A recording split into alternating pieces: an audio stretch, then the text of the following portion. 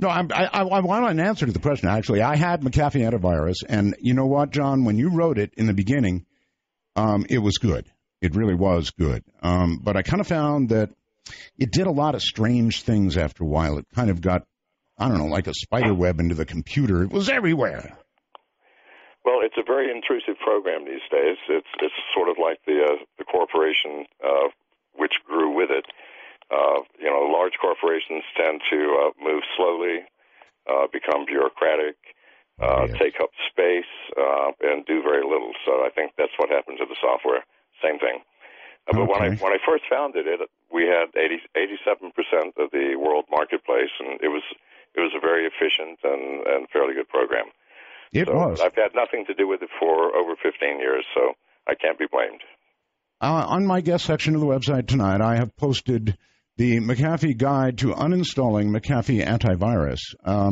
And it's for adults only, by the way, folks, so be very careful who you show this to. But it's hilarious, and it demonstrates the kind of suffering that John was going through down in Belize. Right, John?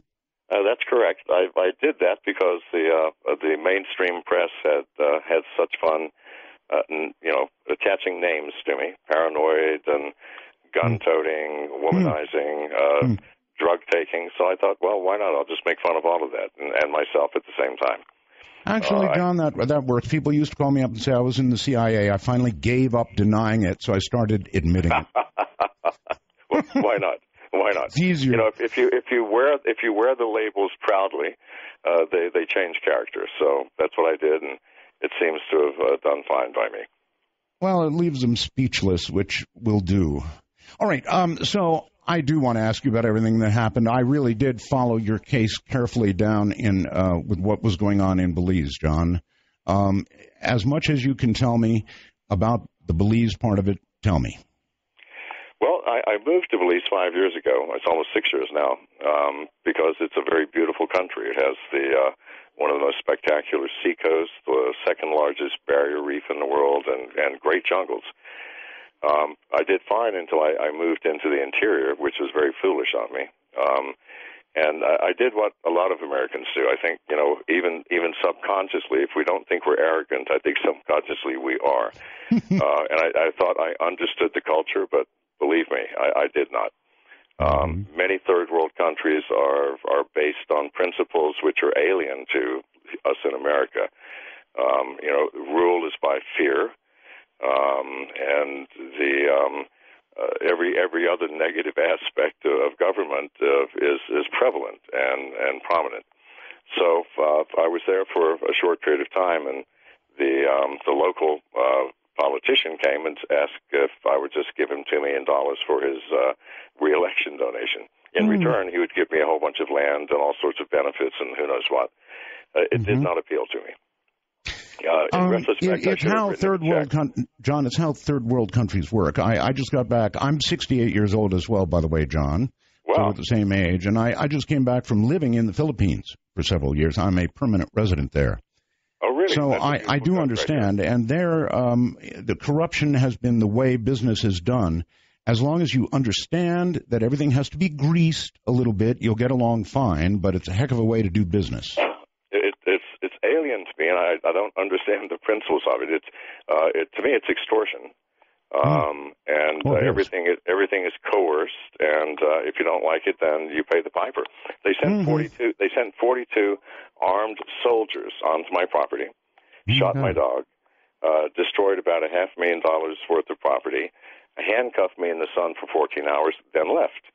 A week later, a representative came back and asked if I had reconsidered. I said no, and immediately went to the international press, yelling corruption and unfair play. I shouldn't have done that either. That began a war that lasted for 7 months between myself and Belize. And because I had all the international press, they couldn't quite do anything to me. And then my neighbor was killed, and immediately they wanted to question me, along with all of my neighbors. But I knew, because in Belize you can hold someone for 60 days for questioning. If you don't like their answers, you can hold them another 60 and another and another.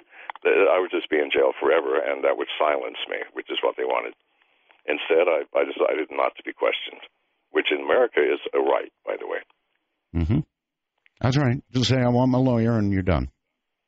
Pardon? Just say, I want my lawyer, and you're done. That's right. Say, I want my lawyer. You have the right to remain silent in this country.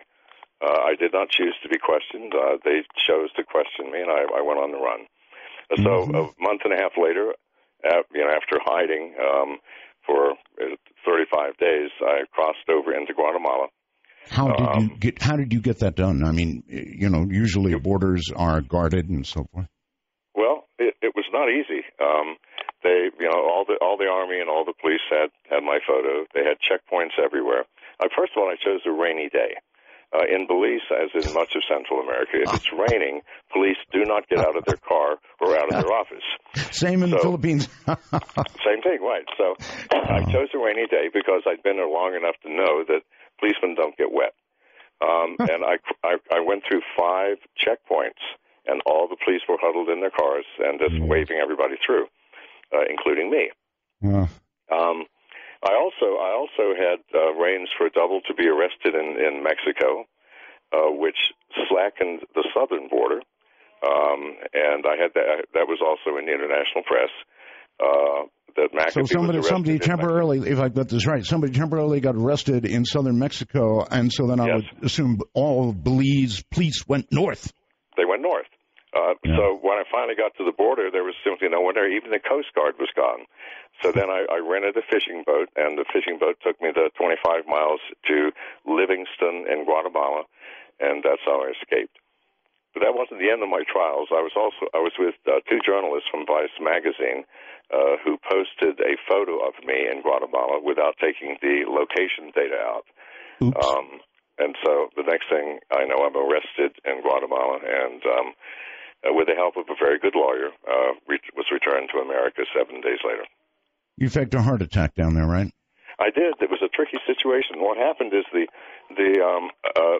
first of all, the political situation between Guatemala and Belize is very subtly sophisticated.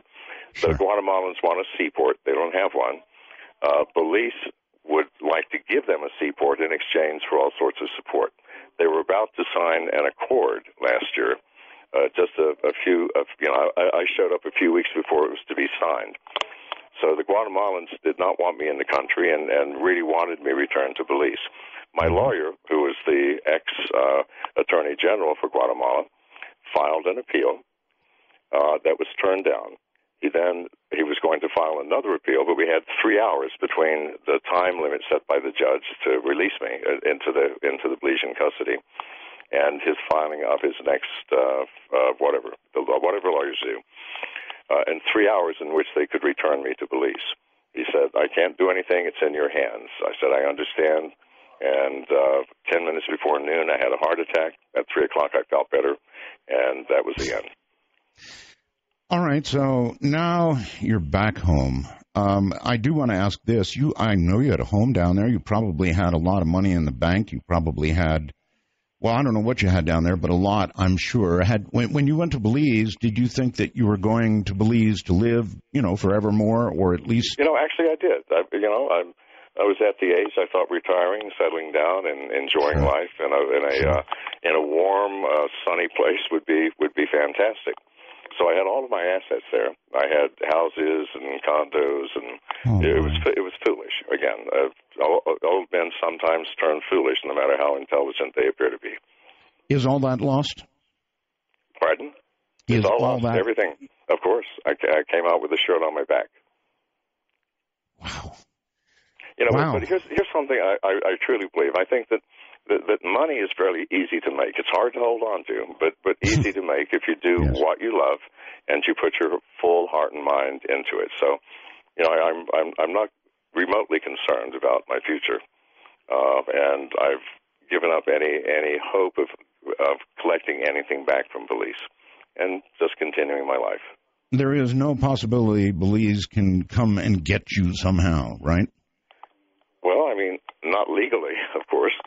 I'm not charged with anything. In America, I'm a good tax-paying citizen. In fact, I paid way more taxes than most people, I'm afraid. You did. And there's no reason for America to do anything. Police is not going to charge me with anything. They have no evidence. And the police continue to say, we have no evidence linking McAfee to the murder. We merely want to question him. Mm-hmm. All right. Do you have any idea? I'm sorry. Do you have any idea who killed your neighbor, John? I really don't. By the way, the assaults on rich foreigners in Belize is not an uncommon thing, by the way. Mm-hmm. It happens all the time. I have no idea. He lived alone, and he was very wealthy.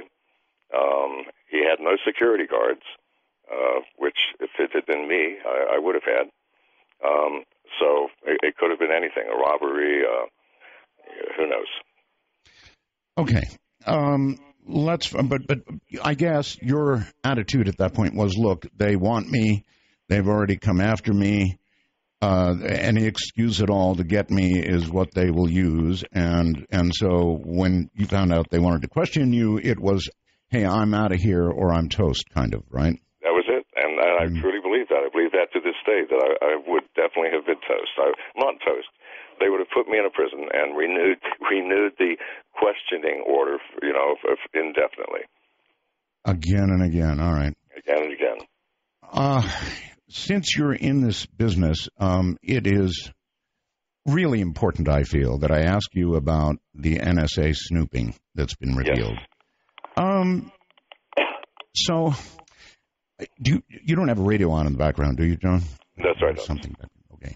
I'm hearing some sort of echo. That's weird. Anyway, NSA listens to virtually everything, emails, phone calls, I guess everything, and it seems like such a Fourth Amendment direct violation to me that I thought I would get you to comment on it yourself. How do you feel about it? Well, first of all, Art, it's not just the NSA. Keep in mind there are 17 covert agencies within the U.S. government. There's the NSA, the CIA, the FBI. There are the various Army intelligence operations. And believe me, if one is spying on us, do you think the others are not? Of course they are. And so the issue goes way beyond just one agency that seems to be a rogue agency, because they're no more rogue than any other. They have the technology, so does the CIA. They have the need, they think, so does the CIA and others. So I believe it's more widespread than we know. We know about the NSA because of Edward Snowden. We need a like person in all the other agencies, and I think the truth will come to light. So the problem is magnitude. It is magnified by the number of agencies that I believe are snooping on us. Number two, let me ask about Snowden before it gets away from me. Yes. The obvious, always asked question: hero or traitor, or something in between. I mean, if he had done what he did and then just turned himself in and said, "Okay, here, cuff me," would have been one thing. But then off to communist China, off to Russia. Well, here's the issue. I don't think he went to communist China. He went to Hong Kong, which, well, that's true. It is communist China now. It really is, yes. Yes, you're right. So, but here's the issue. He did us all a favor, did he not? The general public. Let's separate government from citizen. Didn't he? He told us something that we needed to know, right? Right. And from that standpoint, he was a hero. Now, having done that, what would you have him do? I mean, the government would, of course, want him to turn himself in. But as someone who's done me a favor, I just wish him well. It's hard to say. It depends, for the law enforcement agency, well, he's a criminal. But he did a heroic thing. And running. I'm guessing he would have been questioned for many cycles of 20 hours. I'm sure he would have been, and it may not have been pleasant. And in spite of all of the Geneva Conventions that the U.S. has signed, I do not believe that torture is absent within our government. So, in any case, I wish him well. It was a mistake going to Russia, however. I would not have done that. Right. Okay. Let's see where to go with you now. There's so much. Well, you're working on something that, if it works and if you're allowed to market it, would thwart agencies like the NSA and, as you mentioned, perhaps many others from spying on us. How far along are you? Well, we're pretty far along with the design. You mentioned something about will the U.S. allow me to make it? That's a very, very deep question right now. Keep in mind that there are many rationales that the government uses for stopping progress. One is, well, it could be used for ill will. It could be used by criminals. It could be used for negative purposes. But that's true, because if it's that secret, then criminals could use it to pass criminal information. However, people use the telephone for the same thing. We don't get rid of telephones. Right. It's questionable, but the world is large. If I can't sell it here, I'll sell it there. So. I think you'll be able to sell it everywhere, black market or otherwise. It'll get out there. Right. But I think it's needed. I mean, it annoys me to think that everything that I do, everywhere that I go, even in the privacy of my home, perhaps, that someone could be watching me. I mean, that simply is not a pleasant situation for the American citizen to be in, and we're all in that situation. Well, we are. And in fact, is it not possible, John, to remotely turn on cameras, perhaps in computers, perhaps in telephones, or whatever? In other words, are our gadgets possibly our enemies? Well, of course. In fact, it's very trivial. Anyone can buy keystroke logging software, which is software that if you could surreptitiously put it on someone's computer, it will then quietly monitor every keystroke that the user puts in. You can also have the camera turned on or the microphone, and then you give it an address, and it will send all that information to you. You can buy that off the shelf. People are not aware of how easy it is to spy. So if we can buy it, then the NSA, the CIA have techniques of putting it into our systems without even coming into our home or coming in contact with us. So yes, and that's a very scary thing. I don't leave my laptop open. For example, I close it when I'm not using it. But many people will leave their laptop open all the time. Here's another thing, Art. If you use, for example, the Bank of America banking application, right? When you agree to terms, you need to read the terms, because one of the terms is the bank says we will use your camera and your telephone services. And you're giving us permission. We do not have to tell you when we're doing it from now on. Now, I understand why for the Bank of America. Let's assume you're doing online banking, and you empty your account, and then you say, oh, it wasn't me. Someone stole my phone. Mm-hmm. They can say, well, look, it looks like you're here. We have a picture of you. They really can do that, and they are doing that? They are doing it. So check it out. Download the app and check it out. On the Android phone, on every Android phone, the Bank of America app, it specifically, no one reads the terms and conditions. No one. But if you dig into it, it'll say, you give us the right to use your camera at any time we choose, and to use your phone services, meaning they can call in and out anytime we choose, because they have to send the picture to themselves, right? So if you're in bed with some girl, if you're in bed with some girl that you want to impress, and you say, honey, look at this, look at the kind of money I've got socked away in the bank, click. Right. The bank is for sure going, if you're moving money around, it's for sure going to take a photograph. Yeah, you're not going to know it. Wonderful. You know, and the first response of everybody, we do not have to tell you when we're doing it. Oh God. And everybody's first response is, look, I'm not doing anything wrong. If the NSA wants to read my boring crap, well, have at it. Or, for that matter, my picture of the Bank of America is welcome to it. But that's not really a good response, is it? Well, no, of course not. It's not that we have things to hide. It's that we still need privacy. You don't want people sitting in your bedroom while you're making love to your wife or your spouse. No. You don't want people watching when you're giving very heartfelt advice to one of your children about some deep issue in life. I mean, Good Lord, we have to have privacy. And it doesn't matter if we have nothing to hide. Believe me, the people who say that, they're lying to themselves. Everybody has something to hide. They really do. Not because it's illegal or bad, but because it just shouldn't be shared with the world. So I'm sorry, I have to disagree with that. Right. Okay.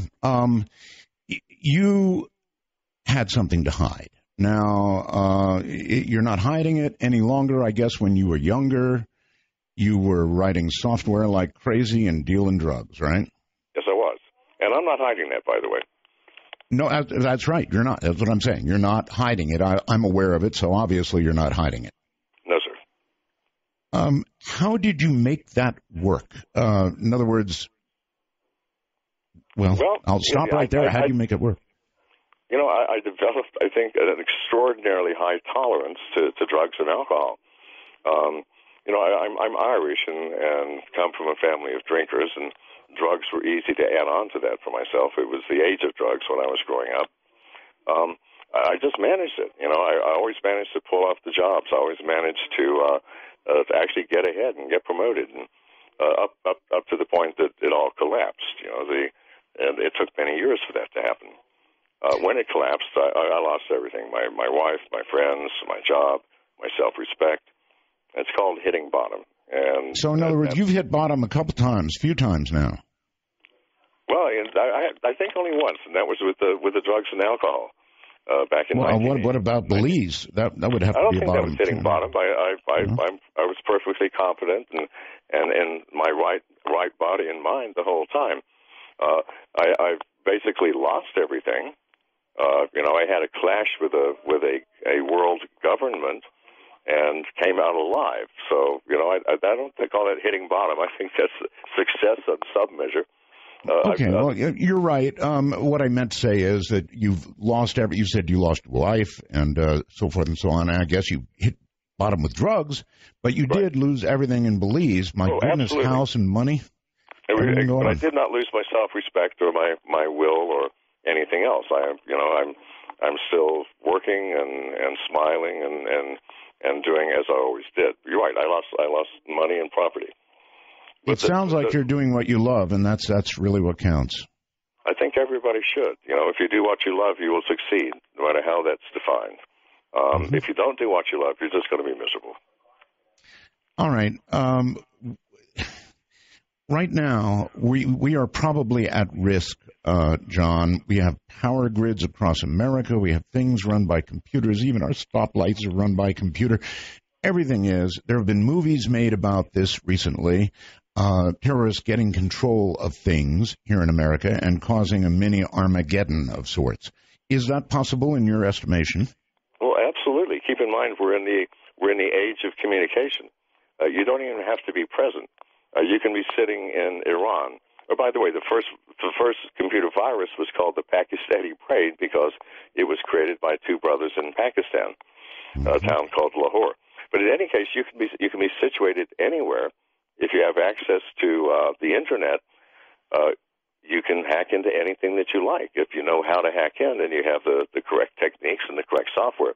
So yes, everything, the power grid you mentioned, thousands of computers run the power grid. I'm not sure what the security measures are, but believe me, no matter how tight your security is, there is still the human factor. There's always the chance of a man meeting the right woman who happens to be an agent and falls in love and trusts her, and the next thing you know, she has his passwords and the power grid is down. Or you could just leave a telephone or anything that was something interesting on it, and they, as soon as they pick it up and dial, it's calling home, and you're in again. It's so easy using the human element to hack into systems. Hackers no longer use sophisticated software techniques. It's always the human element. So everything is vulnerable because human beings are not perfect creatures. We all have greed and lust and envy and all the things that allow us to be manipulated by others. Speaking of things that aren't working quite right and hacking, we come to the healthcare website for the president. And there, just in the last day or so, John, there have been reports of hackers getting information from the new healthcare website. Well, I predicted that, and it's very easy to do. As I said, there are no checks and balances to ensure that a website is a legitimate agent or examiner website. So I could set one up, give it a fancy name, and again offer cut rates, and people would log on, give their Social Security numbers, their birth date, all the information a person needs to empty their bank accounts. And it's going to happen more and more often.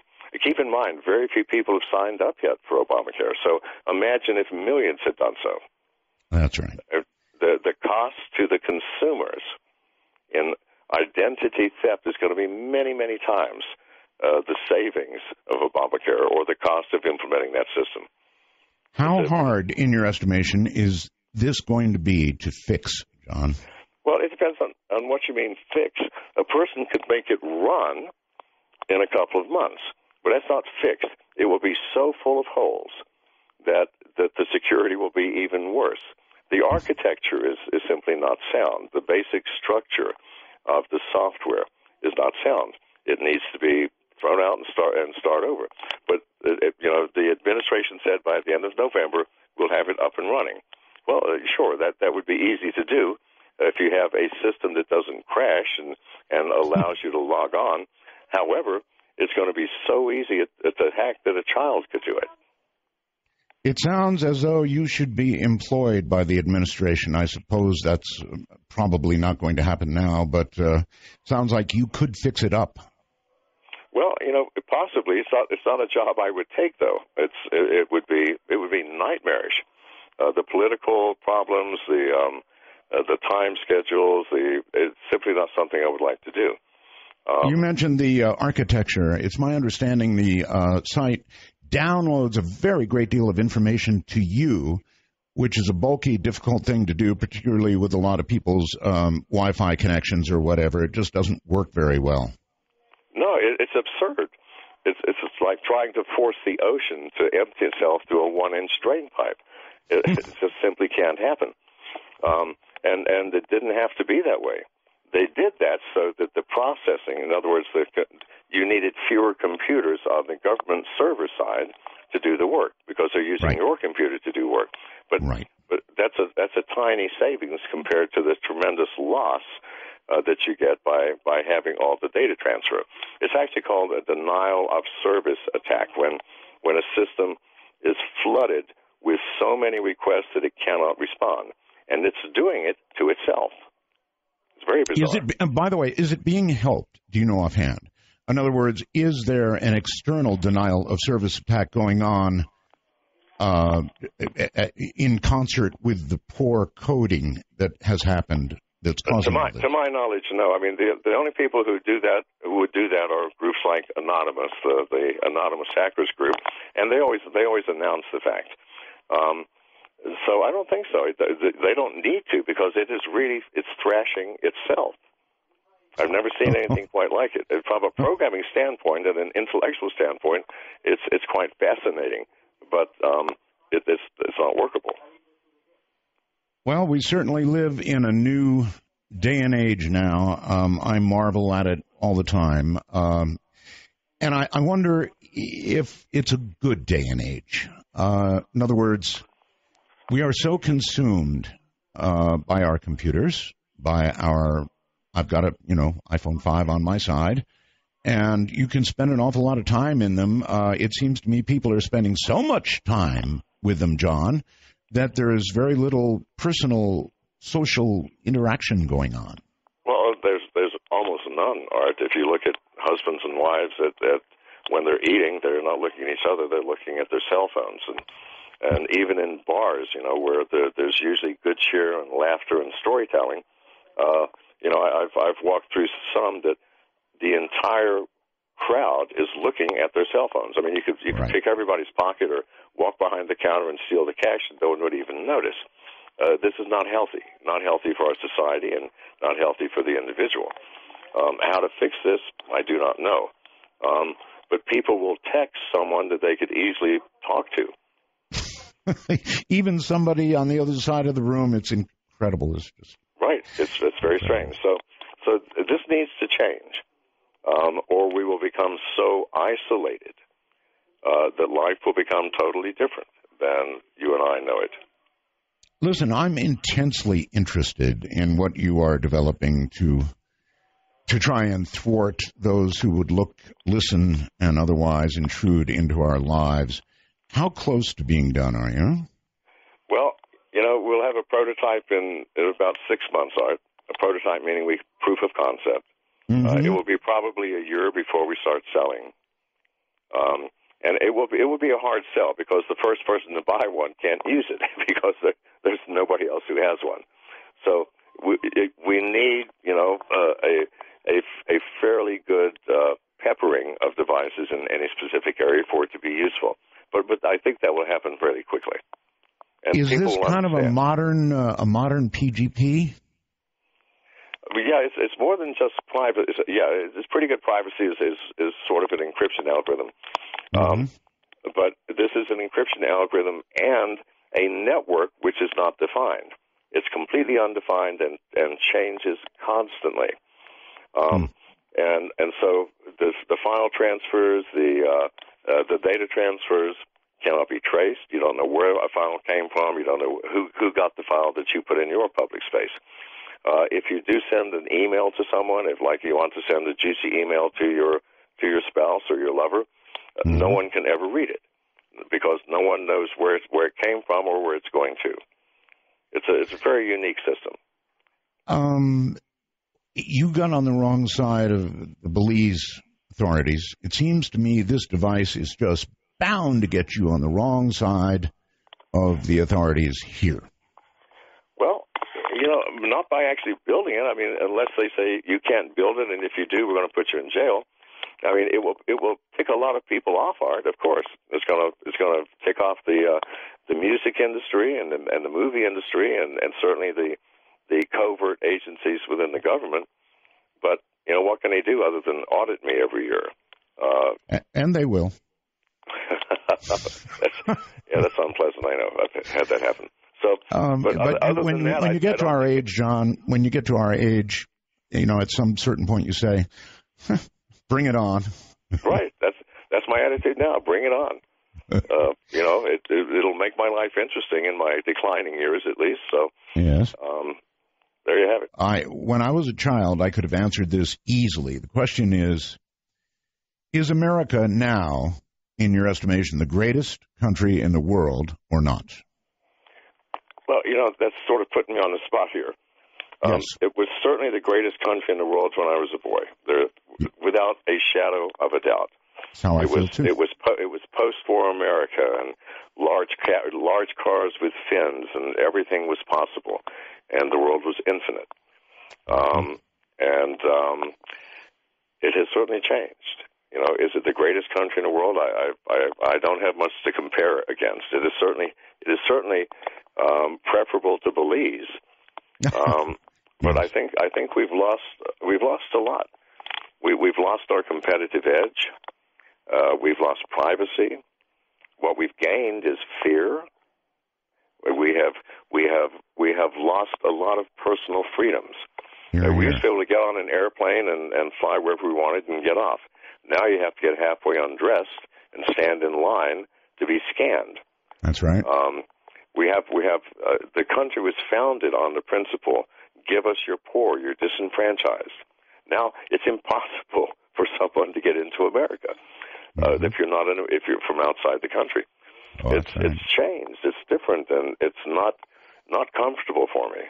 That's the best answer I can give you. Well, I guess I can read pretty carefully between those lines. Do you think that it would be a good idea for the American people, when they're young, to, for one reason or another, get the hell out of the country for a while and experience another country before coming home? Yeah, absolutely. That's one of the things that we do less of than almost any other developed country is travel. Of course, America is a large, beautiful place, and there's a lot to see here. Grand Canyon, Rocky Mountains, 2 oceans. But really, until we see how other people live in their daily lives, the way their governments are structured, their transportation system, their food, we can't really appreciate or disappreciate our own country. And also, when Americans travel, unlike other countries, we expect everybody to be American and to speak English, right. and to accommodate to our needs. But the world doesn't work that way. The Japanese don't come over here and expect us to speak Japanese. Neither do the Russians or anyone else. They take the good graces to learn the language and try to speak it, no matter how poorly. We don't do that. We have an arrogance which is not deserved. Do you think we've become soft, John? You're the same age I am, so you can kind of look at it and judge for yourself. I go back to the Philippines. That's where I was. Those people can be completely flooded. Their families are waist deep or neck deep in water. And, John, when the cameras come around, to show the terrible tragedy, they smile and wave at the camera. They're happy people no matter what. Because they're still alive. They're still breathing. They understand the value of that. Here, in America, if you're online in a chat room and someone types something unpleasant to you, you might complain about it for hours. I mean, that's the difference here. We have had life too good, too plentiful, too cushy for too long, and it can't last forever. And so I think we are unprepared as a society for the real world as it is experienced by other people, like the Philippines, any third world country. The poverty, I've never been to the Philippines, but in Belize and Central America, poverty is endemic. There's not a child below the middle class that has not suffered hunger at some point in their life, even to the point of losing their hair. Very common. That doesn't happen in America. Nobody goes hungry here, really. Even the street people, we throw away food from restaurants that would feed an army. So we've had it too good, and I think a healthy dose of reality is in store for us. Well, John, we recently got very close to default in this country. They weren't crazy enough to let it happen yet, but it could happen in the future. And I realized that about half the American people get a check every month from the government. And if we did go to default and all those checks were to stop, all the Social Security checks, all the helping you one way or the other checks, the disability checks, the you name it checks, if they all stopped, I wonder how long things would remain civil. What do you think, John? Well, I don't think it would remain civil for long, and I think the incivility would be extreme. I think that there would be an uprising of the first magnitude. But, here's another thing about default. It's not just the fact that half of us are supporting the other half, and then both of us are supporting the government, which is rapidly becoming the other half. It's the fact that what do we produce anymore that people really want? We used to produce steel. Everything of value in the world was produced in America. Who makes your computer? Mostly we produce information. That's it, information.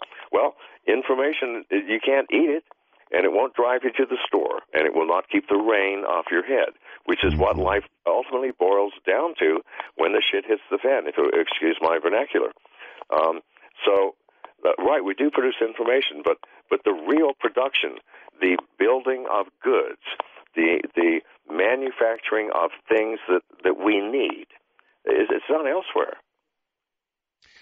I wonder how Americans are going to take it when they begin seeing the headlines that China's now number one in this and number one in that, and so forth and so on. I think not well. Well, I tell you what. Did you see the Olympics in China? Did you watch that show? I did indeed.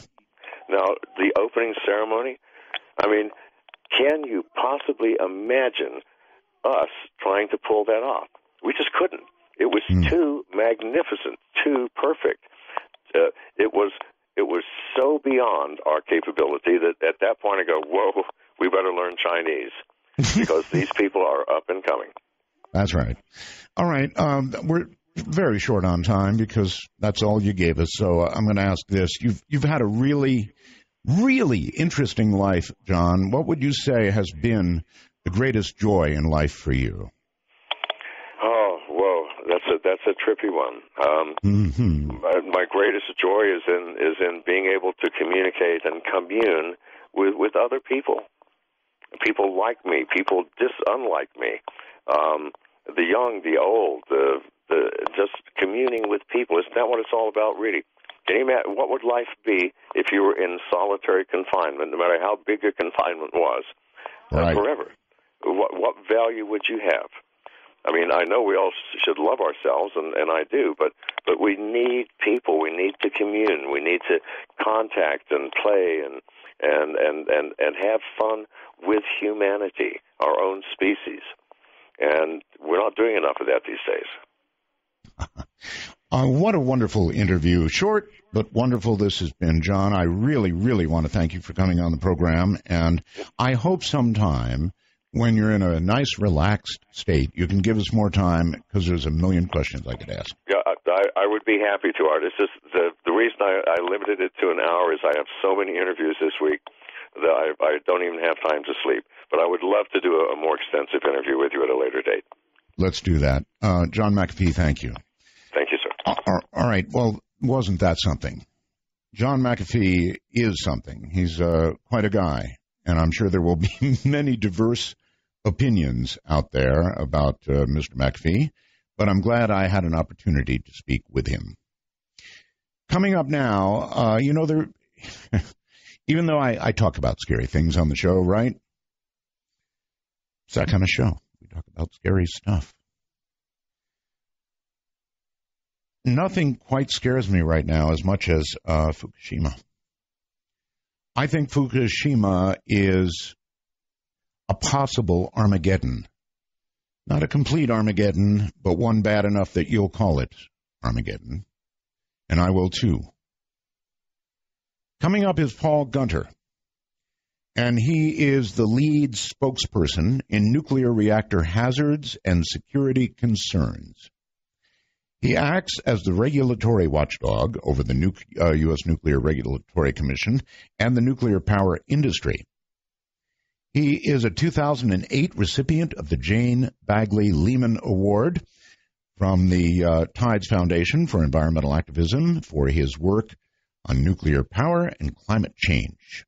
He has appeared on NBC Nightly World News, The Lear News Hour, BBC World News, and Amy Goodman's Democracy Now! He is co-founder of the Anti-Nuclear Clamshell Alliance in 1976 to oppose the construction of the Seabrook nuclear power plant through non-violent direct action that launched the U.S. anti-nuclear movement.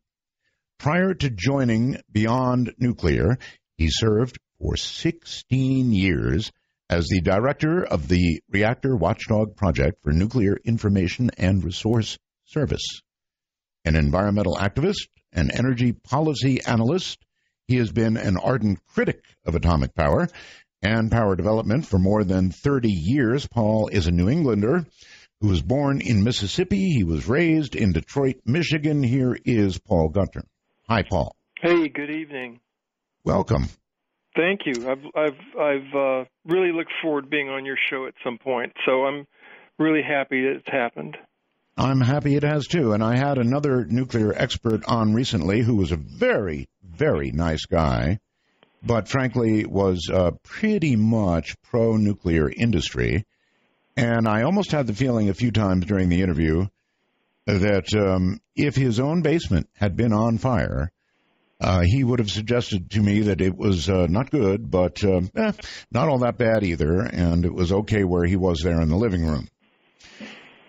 In other words, he was kind of on their side. And I take it I'm going to hear the other side tonight. Fukushima scares me, Paul. Right. I've been involved with this issue since 1975, and so we've seen steady decline.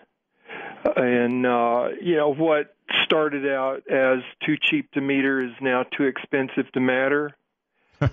And, what was originally described as the peaceful atom, we have saber rattling all through the Middle East right now, where Iran who is a signatory to the Nuclear Non-Proliferation Treaty, has said they want to pursue nuclear power for peaceful purposes. But everybody knows that uranium is the flip side of a coin, where on one side it's nuclear power and the other side it's nuclear weapons. They are inextricably linked. If you spread nuclear power globally, you proliferate nuclear weapons. That's the basics. Now we have an aging industry that's it's wearing thin, it's cracking, it's eroding. Fukushima was 40 years old when an extraordinary event happened. On March 11th, 2011,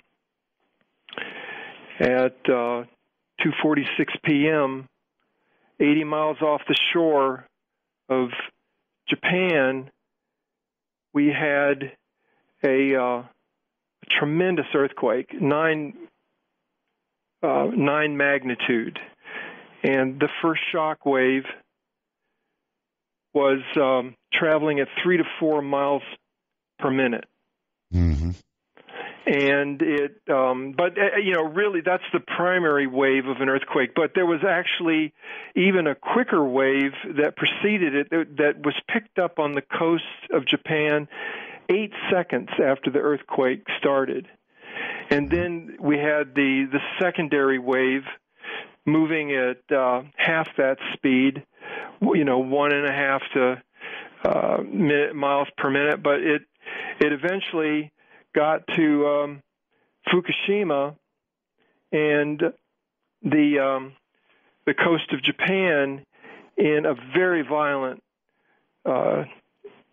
shock wave that crumbled buildings, and I think most importantly it toppled electrical lines along the coast that provide 100% of the power for all safety systems at the 6 units that were there at Fukushima Daiichi, which is a 1960s vintage. These are the Model Ts of the nuclear age. Some of the first reactors, certainly the oldest reactors operating today. We've got 23 of these Fukushima-style reactors operating here in the United States that are practically identical. And then there's 8 others that are very close. So we have about 31 of these, what they're called General Electric Mark I boiling water reactors, and a Mark II for this other design. But we've known since 1972 that if these reactors were subjected to a severe accident, that the containment would fail. Originally it was the Atomic Energy Commission in a letter in September of 1972 from Dr. Stephen Anauer, who is a senior safety advisor to the Atomic Energy Commission. And he said then that these GE reactors, like Fukushima, like Oyster Creek up in New Jersey, like Dresden in Illinois, they're all over the place. He said that the containments are too small and that they would be subjected to overpressure, over temperature, and fail fairly quickly. And he was told by his boss, Joseph Hendry, that he didn't necessarily disagree with him, but if they carried this forward, it would mean the end of nuclear power in 1972. These are all these are documents that are from the Atomic Energy Commission. I mean, this is the conversation that was going on then, and Dr. Anauer told his boss we should stop building these things and we should discourage the use of these GE reactors. And the answer was? This will spell the end of nuclear power, and they ignored him. And the United States went on to build 16 more of these GE Mark I reactors and the 8 Mark II reactors. And, of course, that's right around this time is when Fukushima, when Tokyo Electric Power Company started to build its own set of GE boiling water reactors there at Fukushima Daiichi. There are 5 of these Mark I's and 1 Mark II, 6 units there. And, typically, this industry is notorious for taking shortcuts, but I think that the one shortcut that everybody regrets and will regret for history to come is that Tokyo Electric Power Company shaved 80 feet off of the bluff that they built Fukushima Daiichi on. So on March 11th, 2011, a 50-foot tsunami came in and broke open the doors to those units, particularly units 1 through 4 into the turbine halls, right, and flooded the electrical systems. At the same time, just a short time after, all the electrical power was lost from the off-site power. Then this tsunami came in and then flooded the electrical systems and drowned 13 emergency diesel generators that were operating in the basement of these right. Paul, 6 units. Can you please restate that? The wall was how high? Designed to be how high? It was a 50-foot high tsunami. No. The wall itself was originally designed to be how high?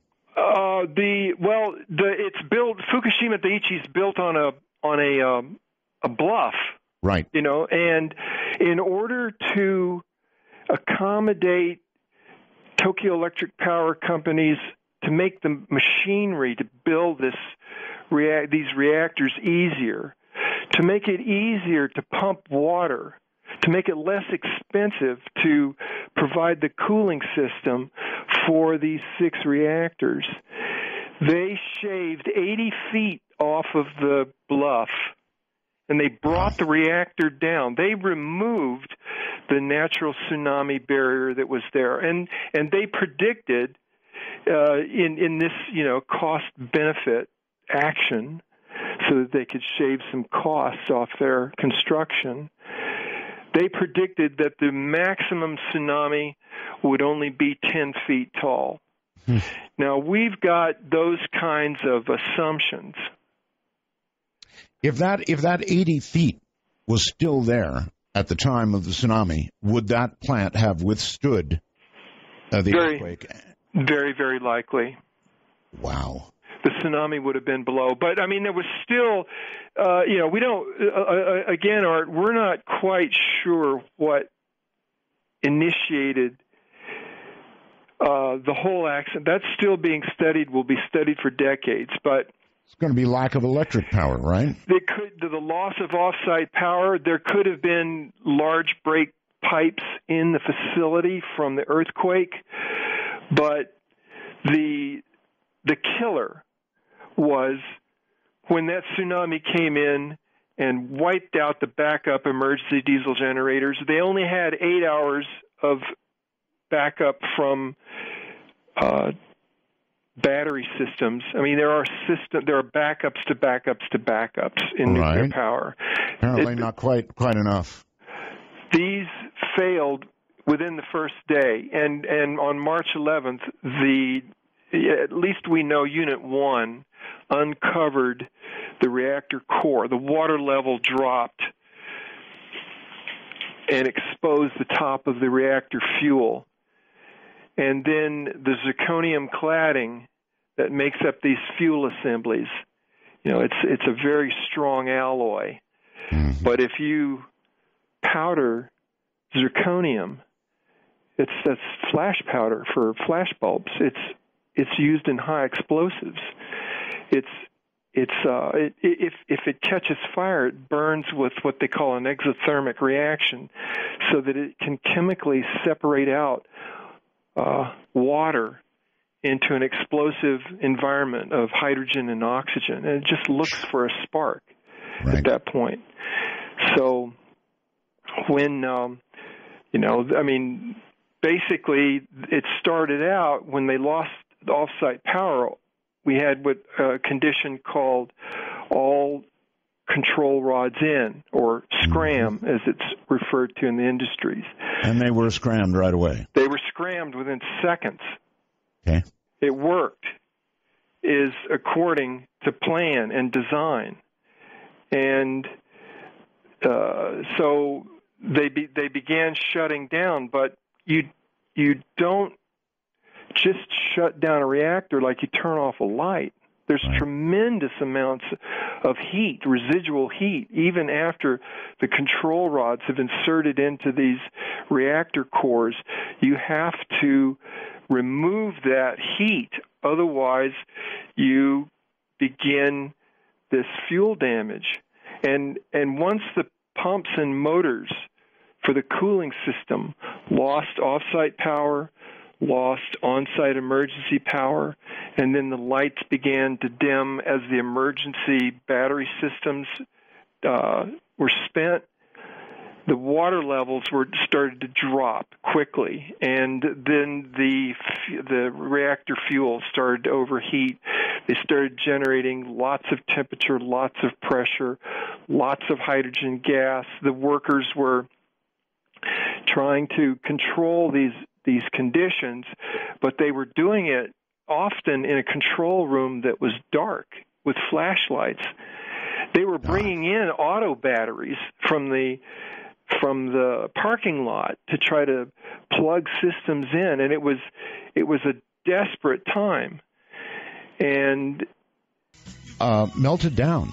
The China syndrome stuff, it really actually melted down. And I don't want to interrupt you, Paul. You're describing the process. And not only would I like you to describe the whole process that occurred, but keep going and virtually in process bring us up to date with where we are with Fukushima now. And we've got plenty of time. This is a long-form talk radio, so I want the details.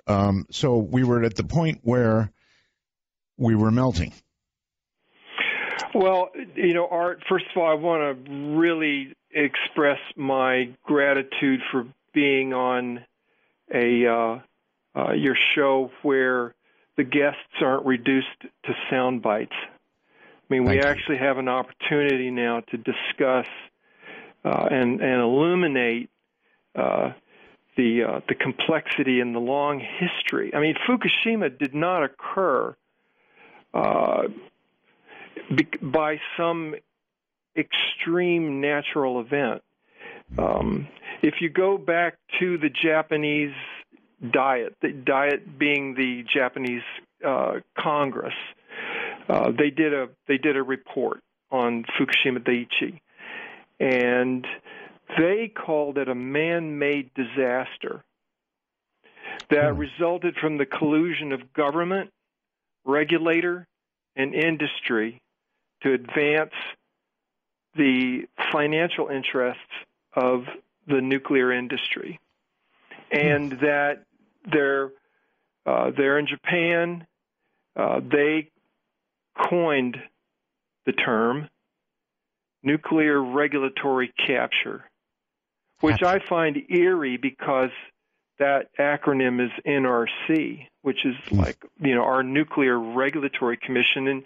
And we're, so that accident began not on March 11th, but it began with the capture of the government and the regulator by an industry that is linked to the most powerful corporations that combine military and electricity, and they've done this since the atomic bombing of Hiroshima.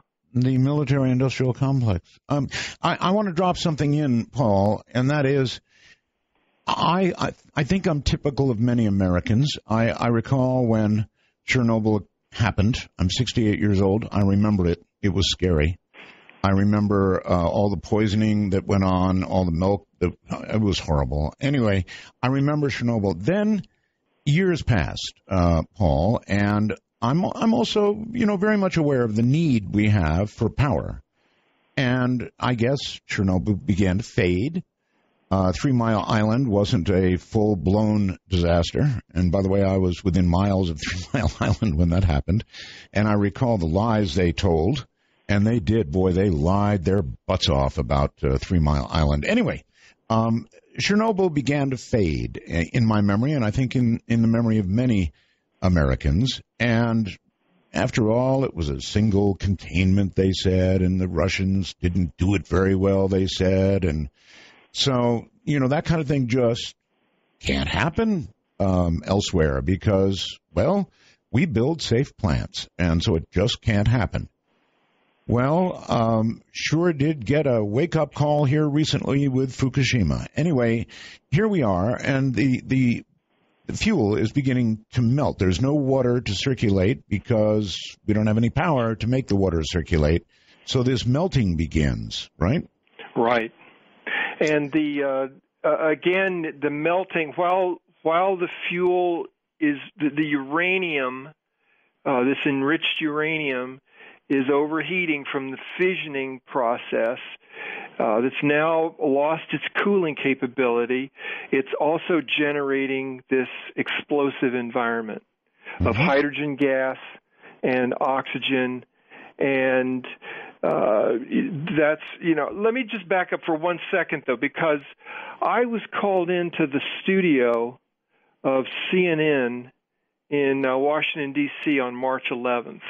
While this was happening, while the fuel is overheating and starting to melt, I get a call from a producer at CNN that says, "Come on in, we want you to talk about the Fukushima Daiichi accident and what you're concerned about." And they got me into this little studio with Jean Meserve. It was a studio no bigger than a closet, and I've got this camera in my face, and she says, "Look, just in your simplest terms, tell us what you're concerned about."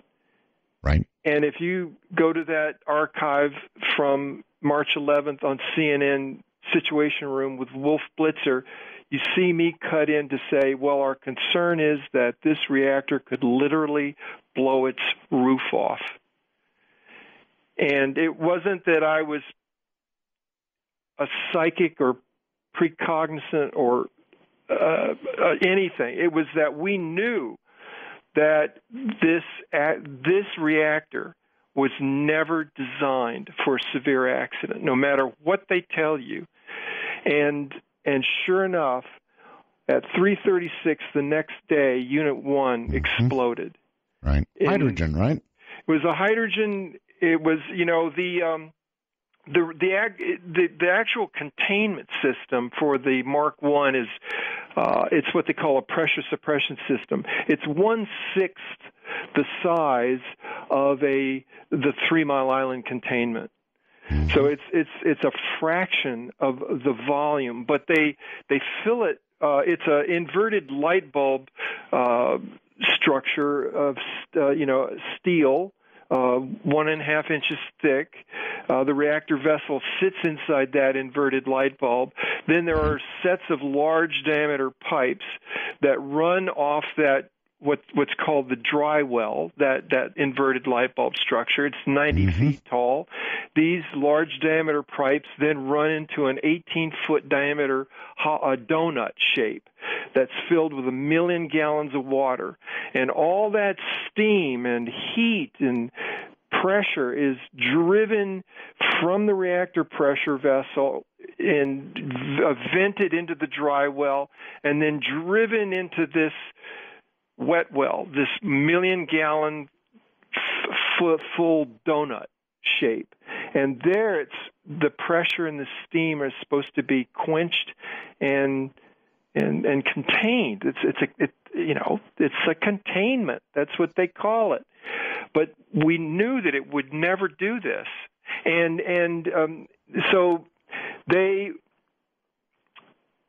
lost power. They overheated the fuel, and then March 12th we have Unit 1 explode. On March 14th at 11 a.m. we get Unit 3 exploding, and then on March 15th at 6 a.m. Unit 2 explodes, and then 20 minutes later Unit 4 explodes. Right. From these hydrogen gas generations. I mean, the radiation now is just rising quickly. There are areas of that plant where if you were there a few hours, you're dead. And we've actually got transcript from the U.S. Nuclear Regulatory Commission from their meetings in July of 2011 in their review, where they identified that fuel fragments 2 inches long were found more than a mile away from from that reactor site. So we had more than just hydrogen gas. We had core material ejected from those, or one of those reactors, one or more of those reactors. You also got to understand that this GE design situates its nuclear waste from the reactor core in a pool that sits above the reactor containment system. So it's above and outside. Unit 4 had about 400 tons of high-level nuclear waste, essentially irradiated nuclear fuel that was sitting in a pool that literally in the reactor building's attic. Mm-hmm. It's my understanding, Paul, that with regard to number 4, they're about to embark on attempting to lift these fuel rods out of the location they're in now with, I guess, some kind of crane apparatus or something, and actually remove them. And there are how many pounds or tons of rods up there? About 400 tons. 400 tons. Yeah. My God. It's also my understanding, Paul, that if this has to be done by hand. In other words, computers and automated stuff can't do it. It's going to have to be a human operation. You can't remove the human touch, and likewise, you can't remove human error from these kinds of operations. The explosion at Unit 4 wrecked the heavy load crane that was there for moving the fuel out of the reactor vessel into the pool and moving new fuel out of the pool into the reactor vessel. That's the purpose of, the elevated storage pond is there to accommodate smooth functioning, to maintain the operation of the reactor. So it's the shortest distance between 2 points through a fuel channel. Mm-hmm. And but the explosion blew the top off the reactor, mm-hmm. and it wrecked the heavy load crane, which fell onto the top. So right now, starting in November, we've probably got the most dangerous game of pickup sticks that's ever been played or contemplated. Yes. These ones being radioactive. And also the explosion may very well have damaged some of the fuel. Oh, yes. And also, the array could be askew. Is it true, Paul, that if one of these or many of these are exposed to the air, they could well catch fire and worse? Is that correct? Yes. Okay. That's the concern. Yes, if what's holding these rods right now were to collapse, and I'm hearing that that is a possibility, they're considering that collapse. If that collapse occurred, Paul, what would be the result? I hesitate to even spell it out. Please do. These are, again, we're talking about not just a single unit. We're talking about 6 units. We're talking about a common pool there on the site for all 6 units. Mm-hmm. So there's a tremendous. This is a very old nuclear power plant. There's lots of nuclear waste we've got 3 reactors. The cores have left the vessel. They burn through the bottom of the vessel. We don't really know where they are because it's the radioactive environment even fries robots that TEPCO's been trying to send in there. Really? So I had not heard that.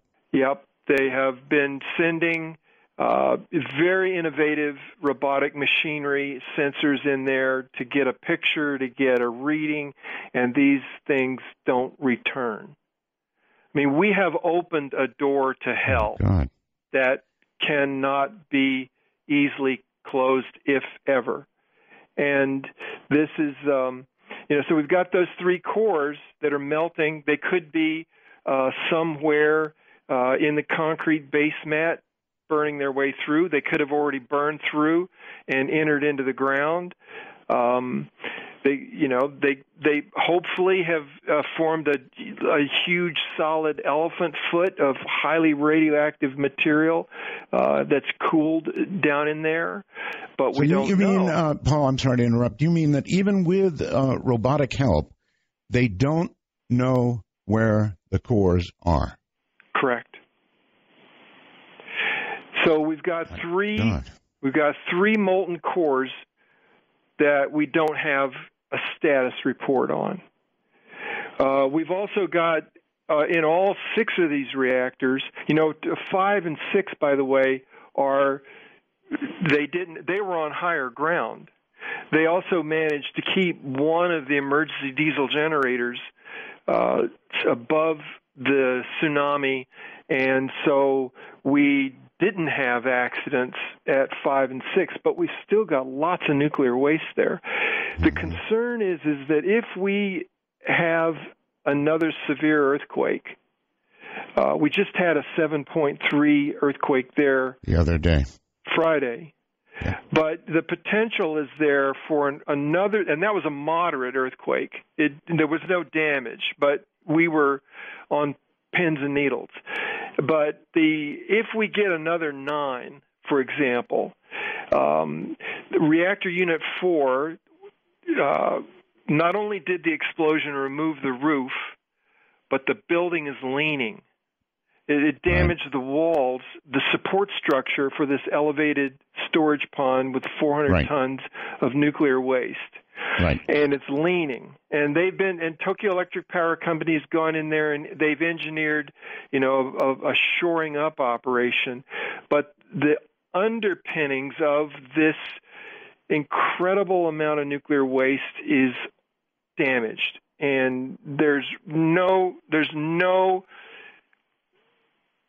patchwork that's going to remove the risk of that building collapsing and all of that nuclear waste then falling out onto the ground, catching fire, burning in an open atmospheric pall of radioactive material that becomes that prohibits any further human activity on that site.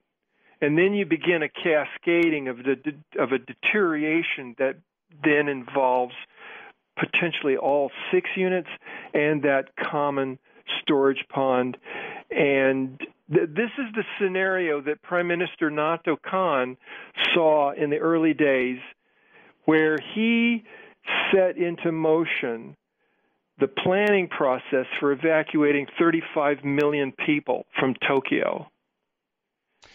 It was being contemplated. If that hits the ground and these rods are exposed and they're burning, what does that mean for Japan, and what does that mean for the world? It's all going to be a matter of which way the wind is blowing at that point. And this would be ongoing for a long time, right? Ongoing for a long time. So the winds would blow one way, and then they'd blow another, then another. That's correct. And so and something like this could burn for a very long time. My point, it could be permanent. Yes. And permanent as in hundreds or thousands of years? Certainly, it would. We don't know, exactly. It would, certainly the consequence would be permanent. But once, even after the fire goes out, yes, in one of these catastrophes, these little fires spread, and they spread like hot particles, microscopic particles that we've already detected through laboratory results in autofilters in Washington and Oregon. People have taken their air filters out of their automobiles and run them through a radiological analysis, and we can see these little specks of radioactive hot particles. And these have been picked up all over. I mean, we're talking about a hemispheric consequence. And this is, we could see this catastrophe reignite, and then burn. And that's just the atmospheric part. We've also got 300 tons of radioactive water, 300 to 400 tons of radioactive water, literally a river coming off of the mountains above Fukushima Daiichi, flowing underground in an aquifer that then mixes with the radioactive cores that have melted in the basements of these things. And then, TEPCO has constructed a makeshift filtration system that's pumping some of this radioactive water up. They're also trying to pump water up out of the ground before it gets to the site where it gets contaminated. But we still have, right now, today, more than 1,000 tanks filled with tremendous amounts of radioactive water. It's like the Sorcerer's Apprentice in megafold. Okay, well, I have heard people on Talking Heads and even scientists on, as you point out, CNN and elsewhere, who have said, look, yes, it's bad, but you know what? The ocean is big, and there is a very good dilution effect, and there's not going to be that much to worry about. Now, it depends. I'm worried about what's already happened, Paul, and how much radioactivity has already gone into the ocean and the effect of that radioactivity. Right. Any comments?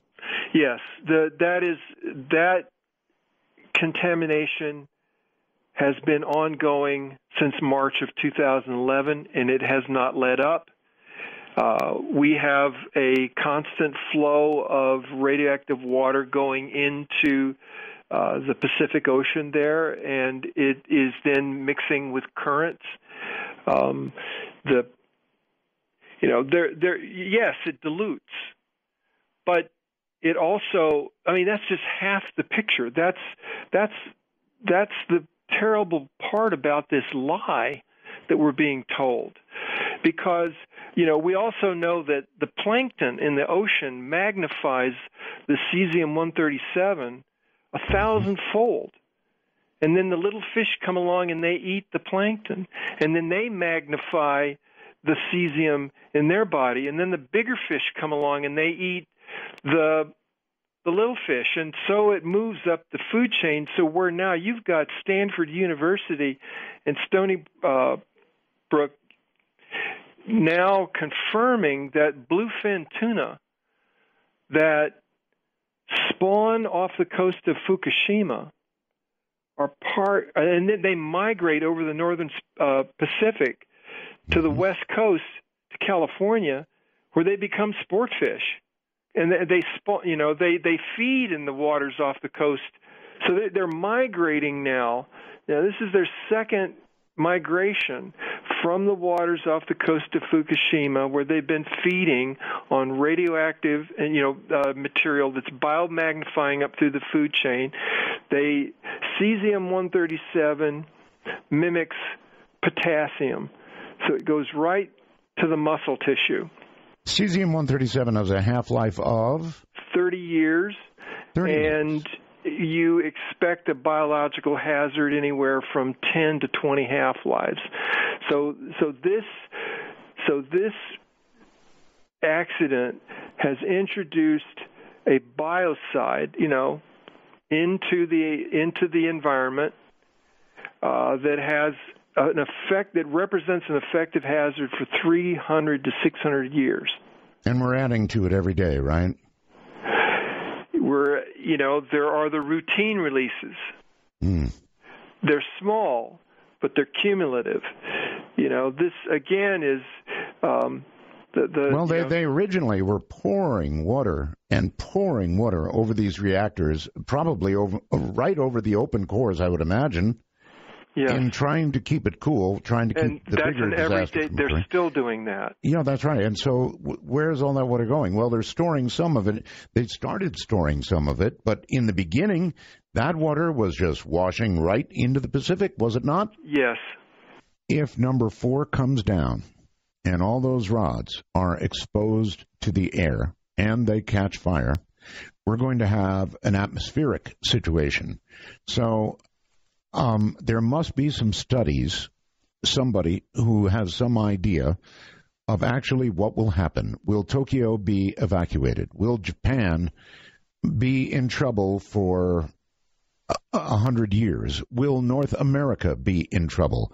I know it depends on which way the wind is blowing, but as I mentioned, it'll be a long-form radio. It's going to be a long-form catastrophe, and the wind will blow in many different ways. Who knows? A typhoon could even come along. How disastrous would that be? Let me put it this way. You started out this conversation mentioning Armageddon, and I've been involved in this struggle for quite some time, but I've never been more impressed by a story that appeared in the New York Times just a few months after the Chernobyl nuclear accident in Ukraine. Mm-hmm. And I'm not. Let me start out by saying I'm not a churchgoer. I'm not religious, but I do have a spiritual sense, and particularly a keen awareness of some uncanny prophecies. But there's one that comes out of the story of Armageddon that I think is appropriate to revisit.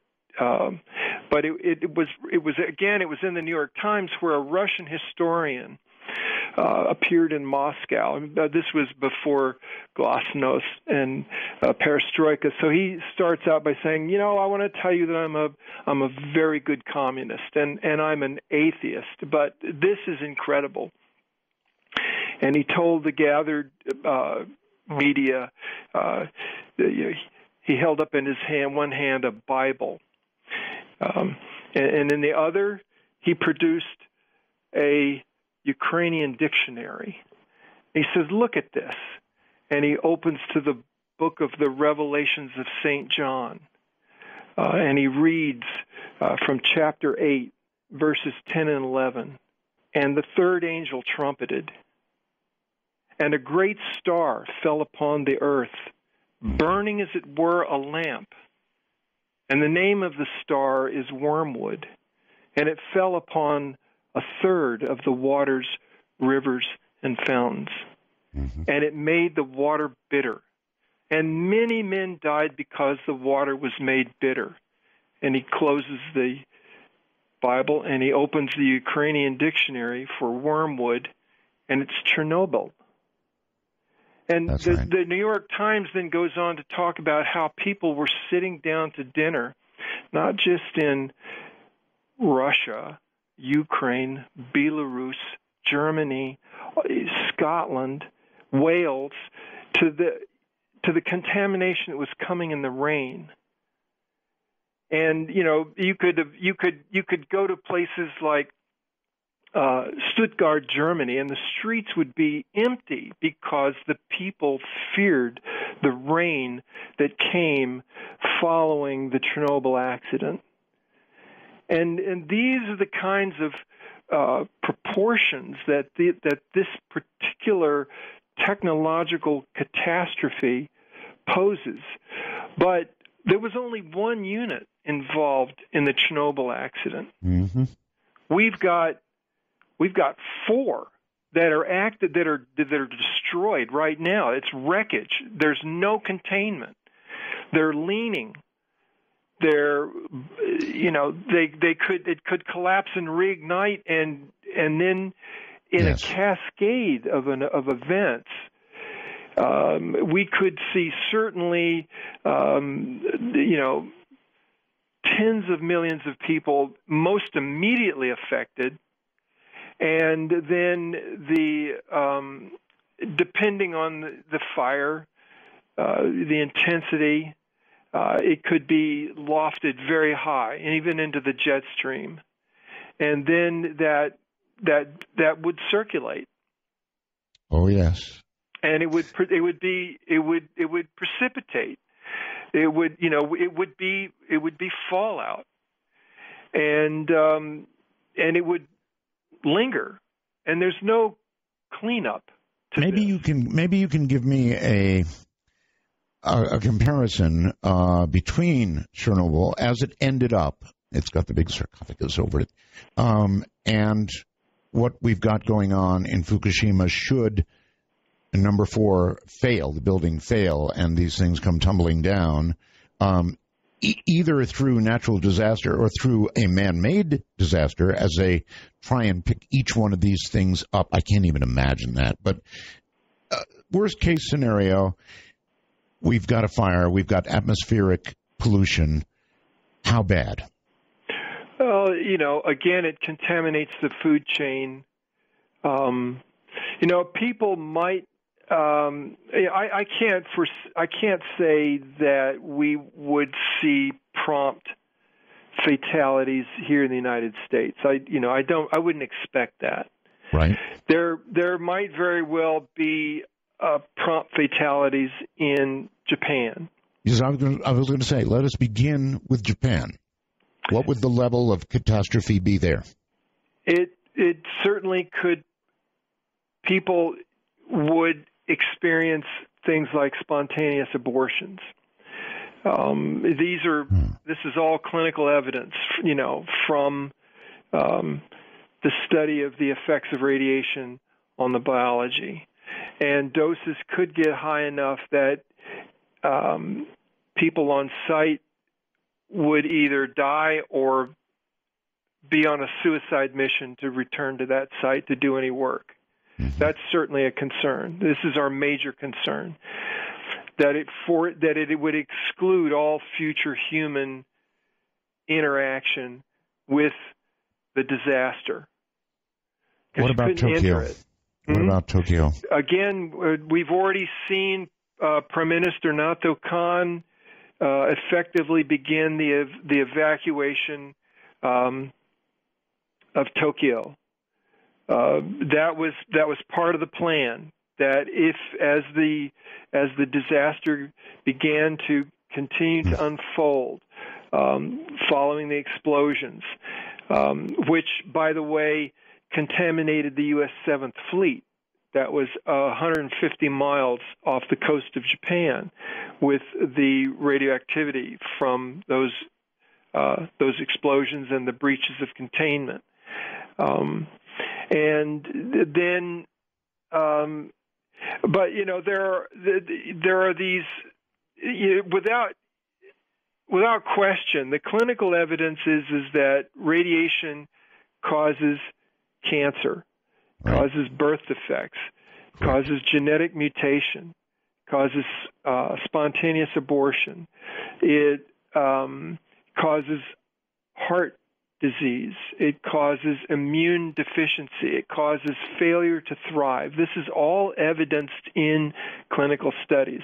But you are hard-pressed to do the forensics on a neutron particle going through your body mass to see if it is killing or damaging or disrupting your DNA. That kind of level, we're still working on that, but we do have cytologists who have recorded the cellular damage from the Chernobyl accident, and this kind of damage can even skip generations without necessarily showing impacts. But when you damage DNA, you have a deleterious effect, which means that you can't necessarily identify it, but it's negative. It's not good for you. That's why we have housing codes that require radon measurements in your basement. But when you're talking about hemispheric fallout, this is going to have, very widespread land contamination and generational impacts. Mm-hmm. What could they do? I mean, if number 4 went, they became exposed, they started to burn, what kind of response would even be possible? Well, what we saw at Chernobyl were these, the mobilization of the military to drop lead and concrete and graphite, onto onto the Chernobyl Unit 4, right, into the open, the building that was gone, into correct, that fire. And there's a lot of the pilots. These were some of the prompt fatalities did occur from Chernobyl. Those firefighters, those helicopter pilots that basically looked to close the door on hell. This would be one of the scenarios that we would see probably come into play again if Unit 4 topples. But again, even then, even with those operations, we've still got food restrictions more than 2,000 miles away on lamb in Scotland and Wales. And, they graze upon the spring grass that brings up cesium-137, this 300 to 600-year biological hazard, comes up every year, comes into the ewe's milk. The lamb concentrates the cesium-137, and the meat is unfit for human consumption because it's too radioactive. But you're talking about tea from Turkey. We just had an event recorded last week. Blueberry preserves that you can get on the market here in the United States that were from Bulgaria, contaminated with cesium-137 from the Chernobyl accident in 1986, that got picked up in a radiological survey in Japan. So we still have, the lingering biological hazard that, according to the National Institute of Health, a recent study that they've put out, is that cancer incidence for particularly thyroid cancer it's still going up. It's not declining from the Chernobyl accident. Mm-hmm. So these are all early indicators. But again, the nuclear industry would like you to believe that only 35 firefighters died. That's their study, and so we do have this war of credibility going on right now, where studies are used to obfuscate, or as the industry would say, those other studies are used by fear mongers. But well, I don't want to be that, but I do recognize the terrible situation in Fukushima. And if number 4 goes, I mean, after all, the building is leaning, it's sinking. There's every possibility that what I'm talking about could happen. Yes. If it did, Paul, if it did, perhaps you could give us an idea of scale. Would it be worse than Chernobyl? It could very well dwarf Chernobyl. Dwarf it, because it would involve multiple meltdowns. And more particularly, again, the scenario that we see and are concerned with is radioactive contamination that first precludes human intervention at Fukushima Daiichi. And then, 30 miles down closer to Tokyo, you've got Fukushima Daini. Mm-hmm. And if the concentrations of fallout then spread down the coast to Fukushima Daini, then you have exclusion zones where human activity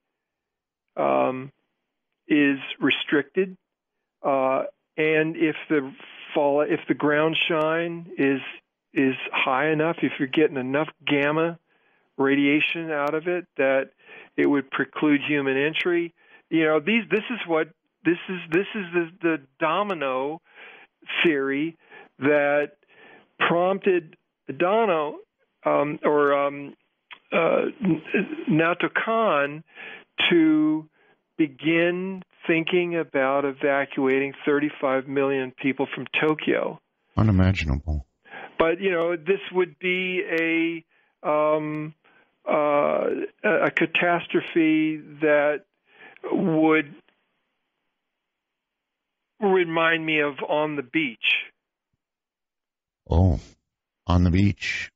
Yes, I recall. Nuclear war. Vividly On the Beach. I mean, Fukushima's on the beach. It certainly is. And Fukushima could be everywhere. It's right on the beach. And yes, indeed, it could be everywhere. In fact, when that earthquake occurred, I was in the Philippines, living in the Philippines. And we thought, oh, God, the fish are going to be not edible. And it's going to get to us first. But in fact, if you look at what happens from Japan, the air movement and the ocean movement move things toward North America, correct? Yes. So this is so horrible that it's actually hard to talk about. I try to be an optimist about this. I'm concerned though because of the institutionalized lying that comes out of this industry. Let's talk about that a little bit, Paul, because if you look back at Chernobyl, you look at 3 Mile Island, you look at any nuclear accident that has occurred, it is always surrounded by almost like a dome of lies that go around any nuclear incident. Why is that? What we've seen, and I've been through a few of these from the catbird seat, that when they lose control of the reaction in nuclear power plants, they seek to control the information. So when the radiation, their primary concern is, after they've lost containment of radiation, is to not let the truth out, to not let information out. We see information lag. 3 Mile Island, March 28th, 1979. The plant experiences loss of coolant, core damage, but it's not until days later that Governor Thornburgh advises pregnant women and children, maybe you ought to get out of the area for 5 miles around this plant. And it prompted spontaneous evacuations of hospitals, staff, doctors, X-ray technicians, 25 miles away. They spontaneously evacuated on an advisory for children and pregnant women to leave. But that didn't come until days later.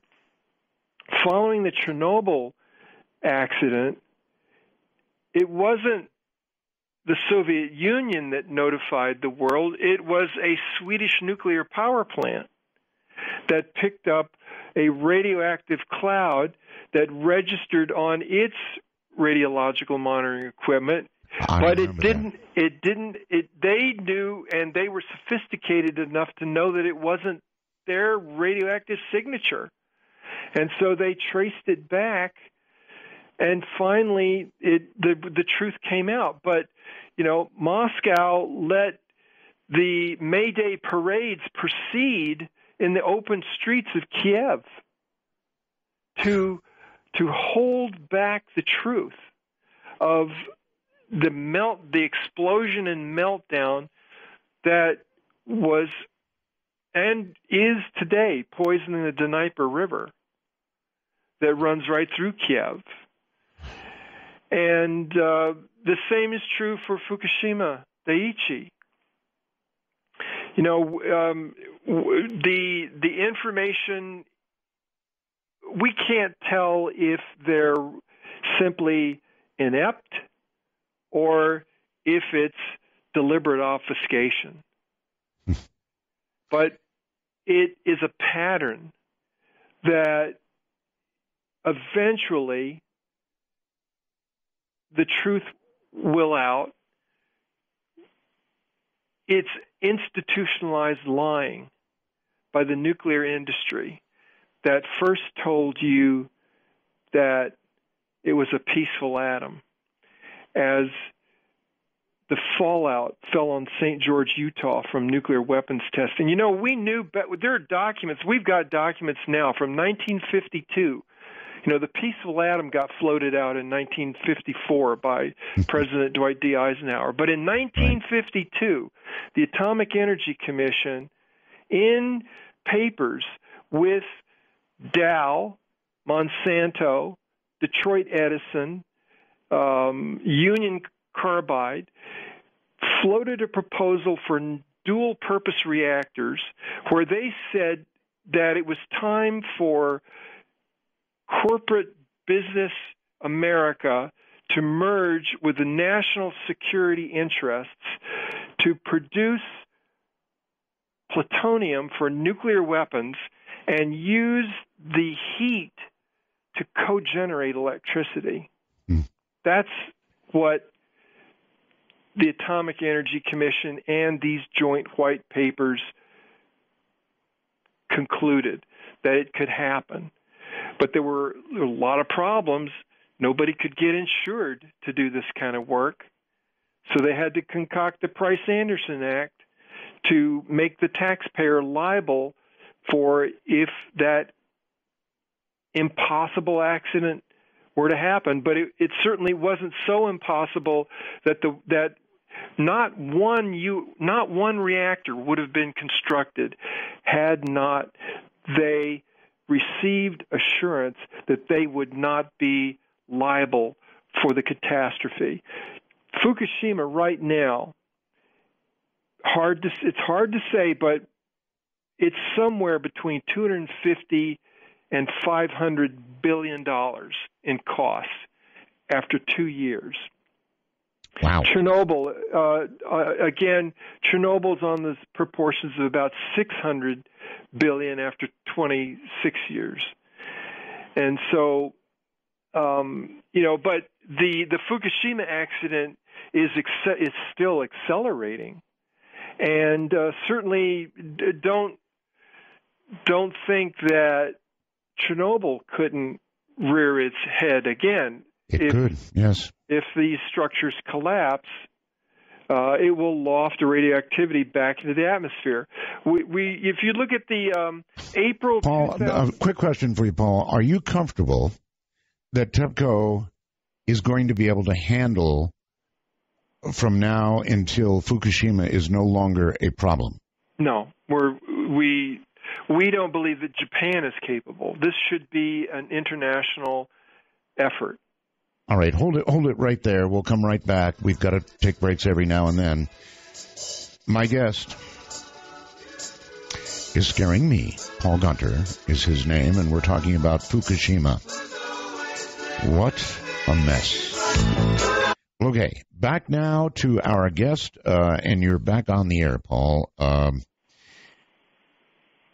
It's almost hard to know where to go. What I do want to do is open our phone lines beginning now and line up calls, because I know there are a lot of people with questions about Fukushima, and I'm one of them. I want to drag you back now to the fish and the sea life and the environment. Assuming that it doesn't get any worse and that they keep the seawater keeps getting contaminated and going into the sea, I wonder if anybody's making any estimations, Paul, about the environmental impact eventually. Right. Again, the accident is just over 2.5 years old. Right. And it's still occurring. Right. We have no containment for multiple reactor meltdowns. We have, essentially, Tokyo Electric Power Company is the Mickey Mouse in The Sorcerer's Apprentice in Fantasia. If you've got that picture, they're sloshing around in all this radioactive water right now. It's completely out of control. Underground water movement. They're talking about freezing a wall in the ground down to 90 feet underground. Can that work? Can it work? It's a tremendous amount of electricity, energy. These are unprecedented for this kind of use. They're also talking about, chemically trying to seal a wall between the Fukushima wreckage and the ocean. But you have to understand that frozen wall and that chemical wall then become a dam. Right. And then the water begins to build up behind the dam, which happens to be the Fukushima site. Mm-hmm. And the ground becomes more and more saturated. Right. And then another earthquake comes along. And these reactor accidents are, basically floating in their own waste. Okay, let's try this, Paul. Any of these solutions suggested, the freezing, the frozen wall, or anything else they're suggesting right now, can these things work or not? The focus, these are all desperate moves. The focus right now has to be on the most vulnerable. There are too many priorities here, but one clearly is this elevated storage pond with hundreds of tons of high-level radioactive waste that could tip over. We've got to get those fuel assemblies out, and they've got to be put into a secure cooling pond at surface so that we can get them down to temperature where they can then be loaded into what are called dry cask. Okay, it's my understanding this process already has begun. I think around November 8th they said it was going to begin. Are you aware of whether it actually has started? It's scheduled to begin in November. We know that there are some dry casks that survived the earthquake and the tsunami. These are clearly temporary in themselves. I mean, you can put nuclear waste that's cooled after 3, 4 years, 5 years. You can put it into what looks like a thermos, and then you get the air out of the thermos and you inert it with helium. Helium's a very effective heat transfer. So the hot nuclear waste then can transmit its heat through the helium to the thermos wall, and then that sits inside of a concrete cask that naturally ventilates.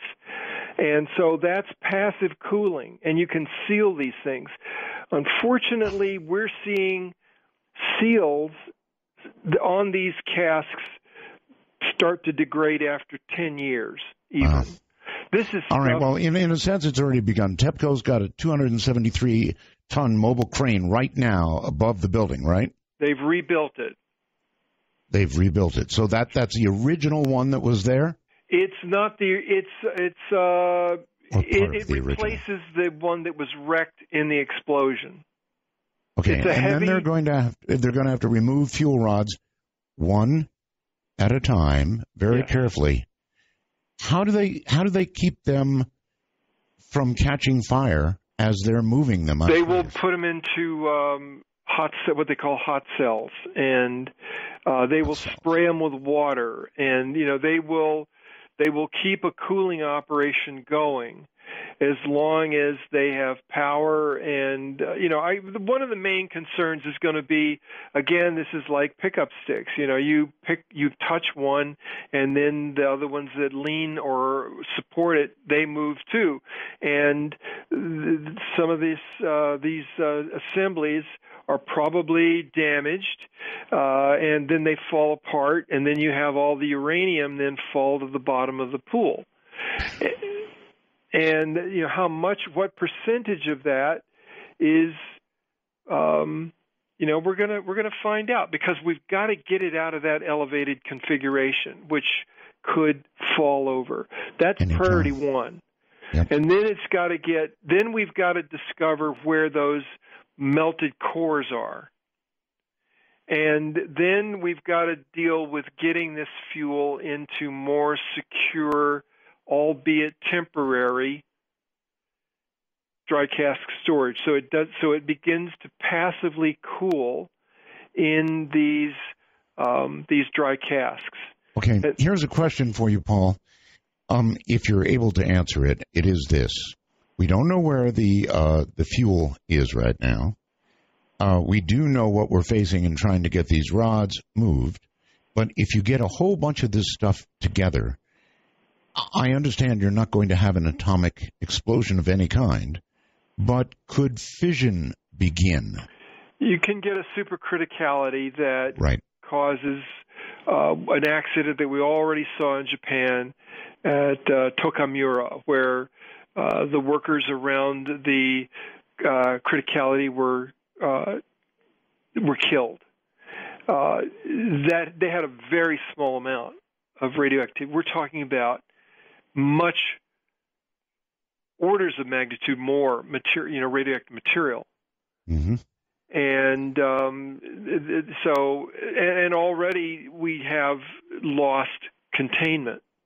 The containments are damaged on the reactor cores, and then you've got these fuel pools that sit 6 to 10 stories up in the attic of these damaged reactor buildings that are outside of containment, that have to be kept underwater.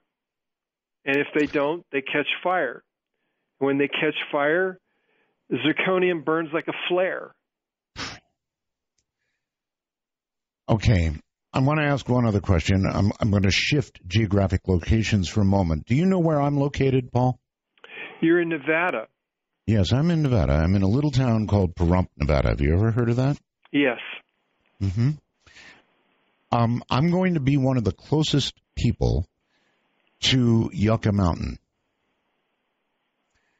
If you were in my little town, and they began putting high-level radioactivity into Yucca Mountain, would you be comfortable? No. I would be. Well, that's a good, straight answer. Most concerned. I'm sure that you live close enough to Yucca Mountain that you've already felt some of the earthquakes. We've had a few shakers, not many. I do recall one 7.3 some years ago. But yes, there are small earthquakes. So you're saying we're not a geologically stable place. You're crisscross. The Yucca Mountain site, where they're talking about anywhere from 70,000 to 120,000 tons of high-level nuclear waste. Right. And even then, that is not necessarily capped. But there are technical considerations because this stuff's going to be super hot. It's going to heat up the rock body itself. It could set up convection currents that draws water to the repository. It also, but the main thing are, like the Ghost Dance fault there that runs right through where they would put all this nuclear waste, is evidenced, as many of these other earthquake faults are evidenced, to have volcanic ash in the fault line. And so volcanic ash has already come through there over the geology of the site. Yucca Mountain is surrounded by young volcanoes. We know this. The Lathrop Well cinder cones. They're so young that erosion hasn't really had that big effect on them. So you're talking about putting hundreds of tons of timeless biological hazard into a seismologically and volcanically active area 90 miles from Las Vegas. You couldn't write a better science fiction story than that. Who's behind that kind of devious planning? Not Friends of Nevada. Listen, how long would we have to keep that stuff safe? The repository, according to the EPA, we're talking, more than 1 million years. 1 million. More than 1 million years. More than certainly, we're talking about epochs. 1 million years. What have we ever done for 1 million years?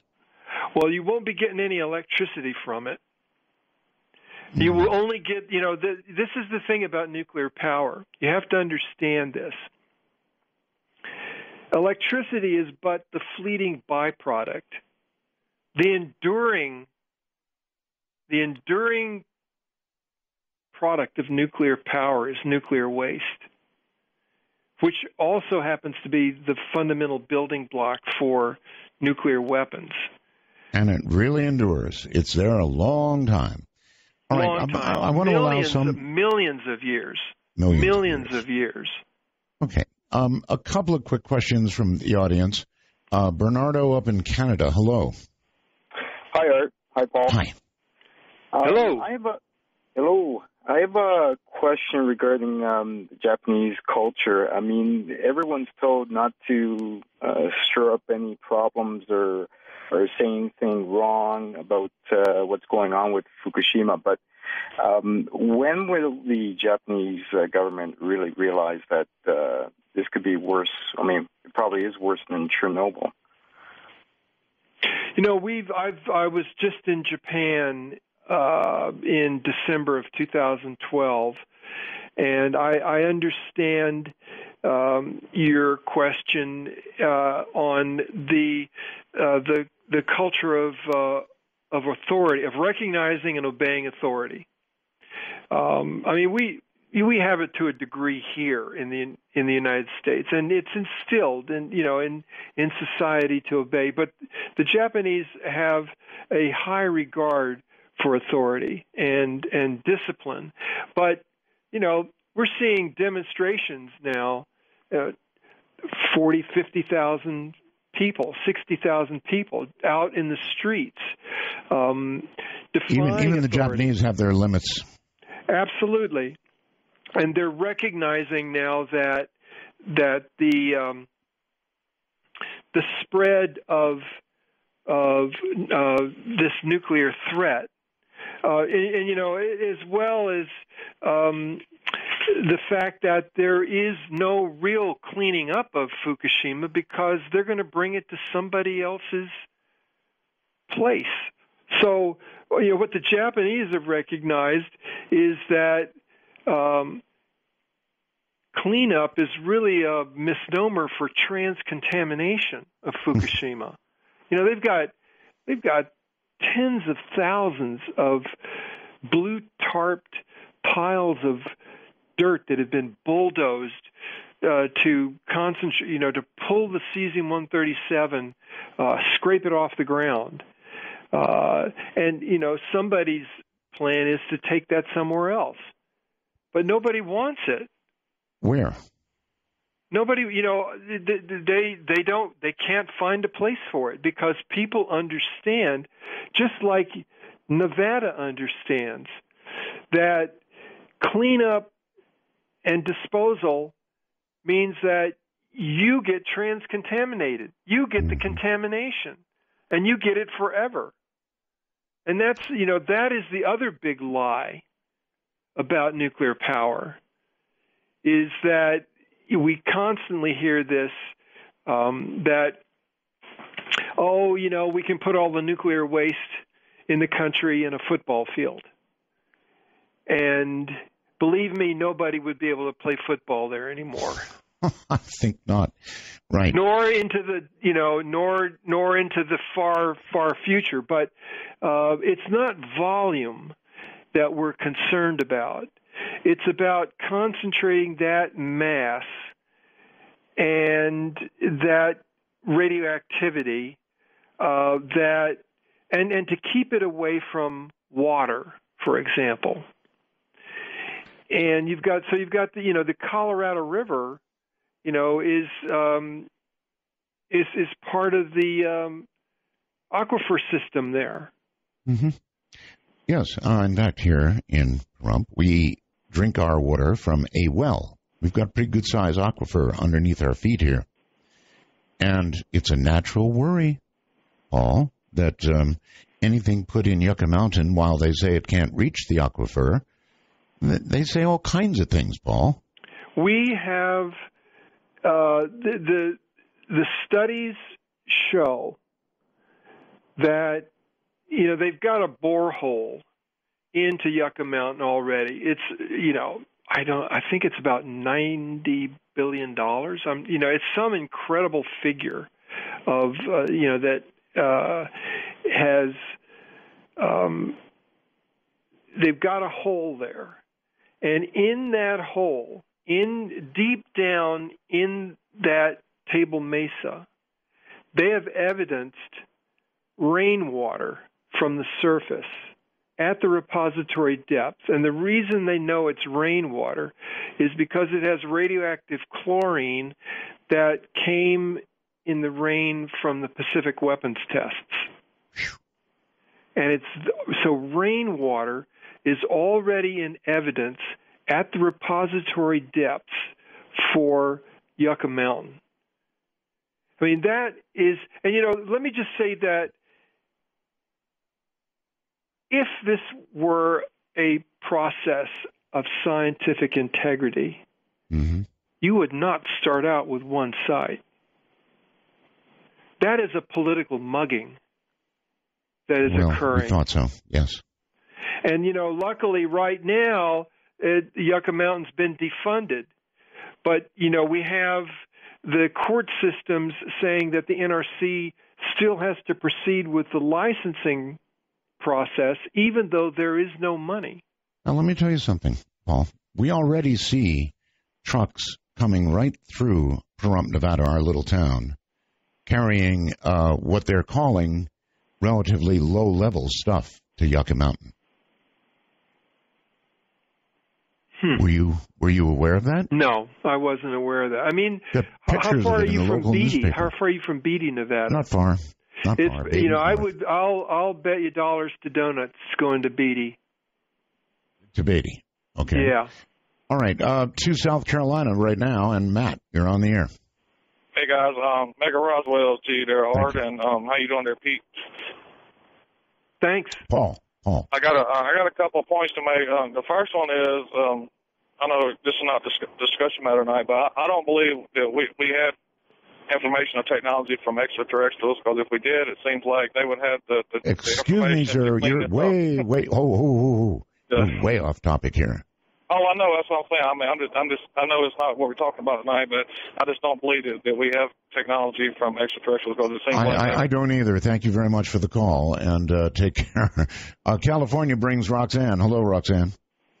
Hi, I have a couple of questions, and Mr. Bell, it's nice to hear you on the air again. And Mr. Paul, I have a question. I live in Southern California, and I'm right on the ocean, and I want to know how long it's going to be safe to eat fish for, and also when are we going to see the ocean water contaminated high enough that we shouldn't be swimming in it, and what's going to happen to the whole west coast of the U.S.?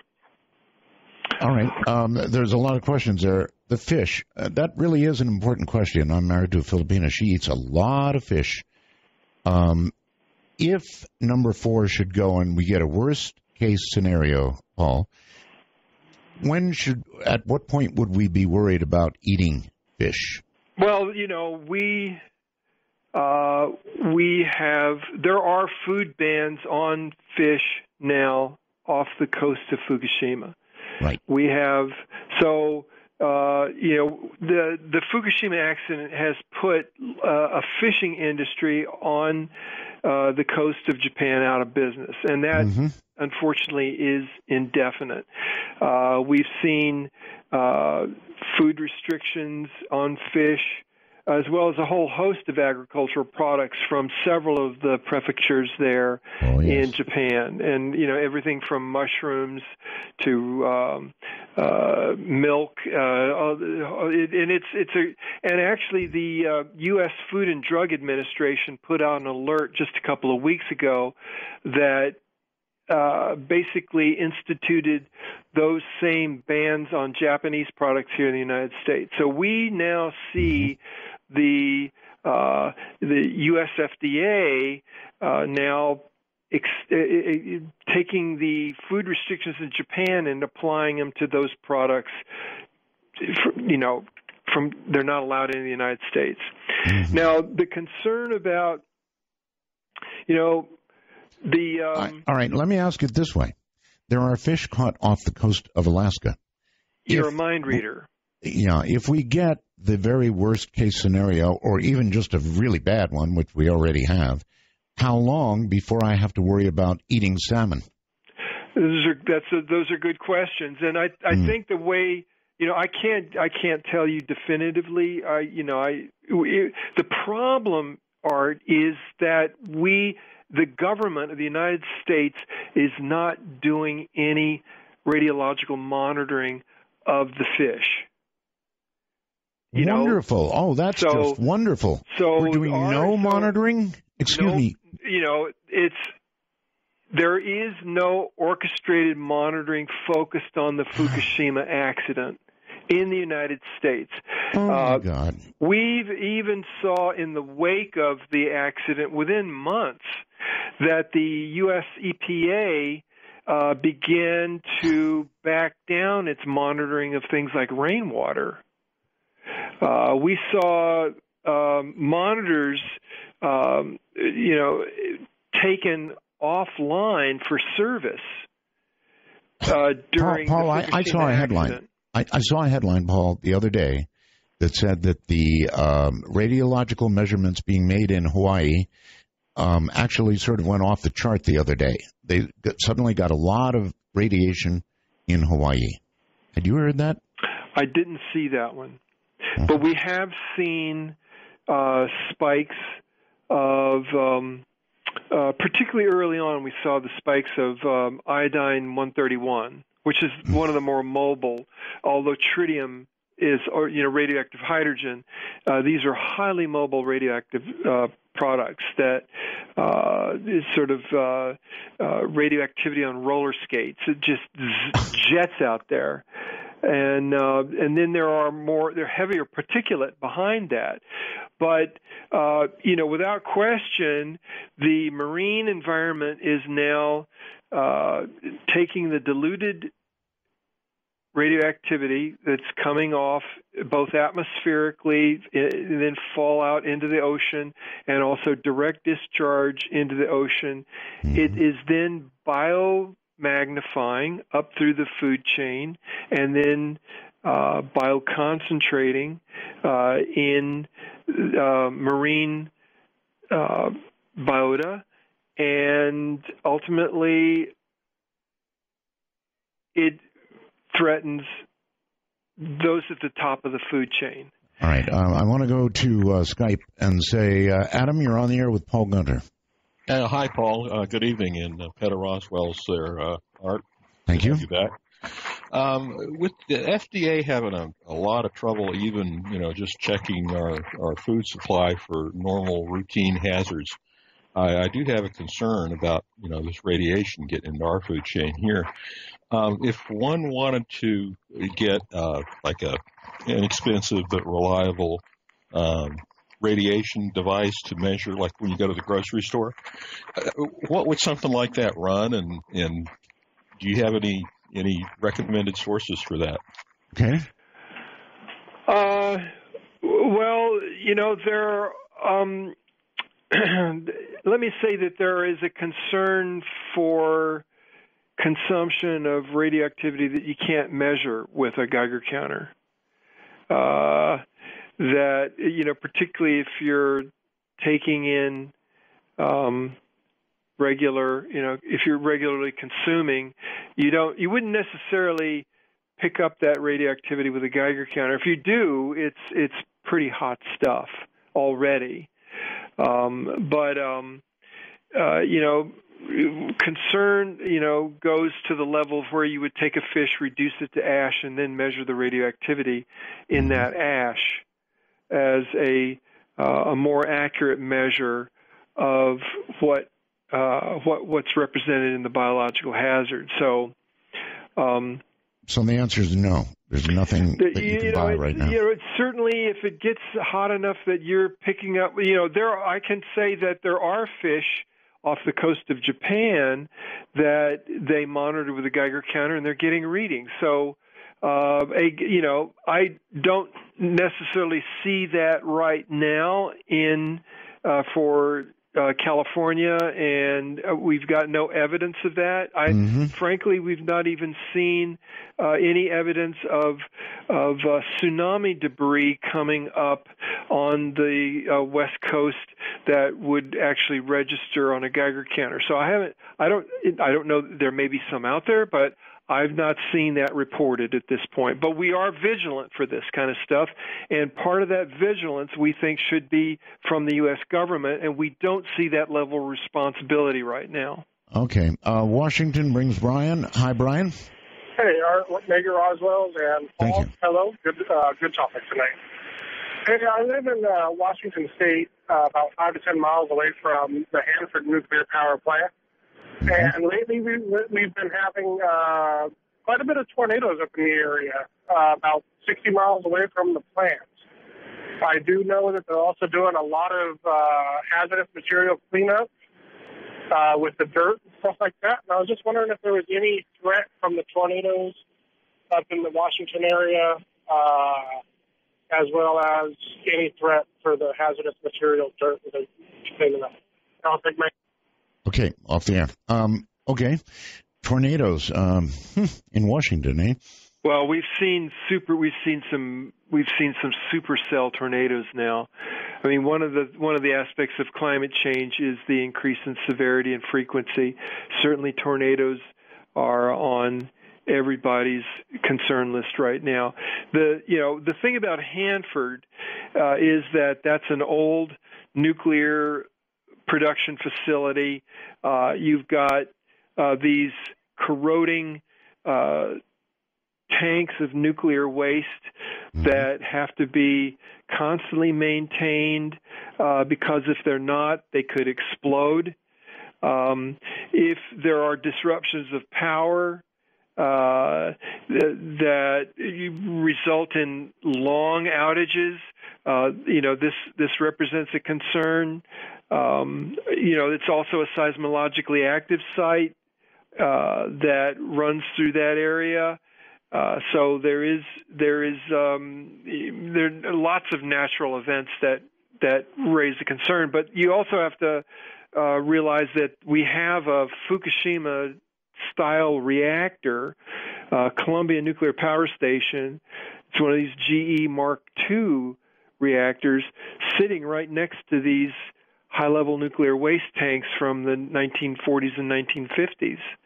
So you've got a double threat sitting up there in Hanford, it's a big concern because it's also right on the Columbia River.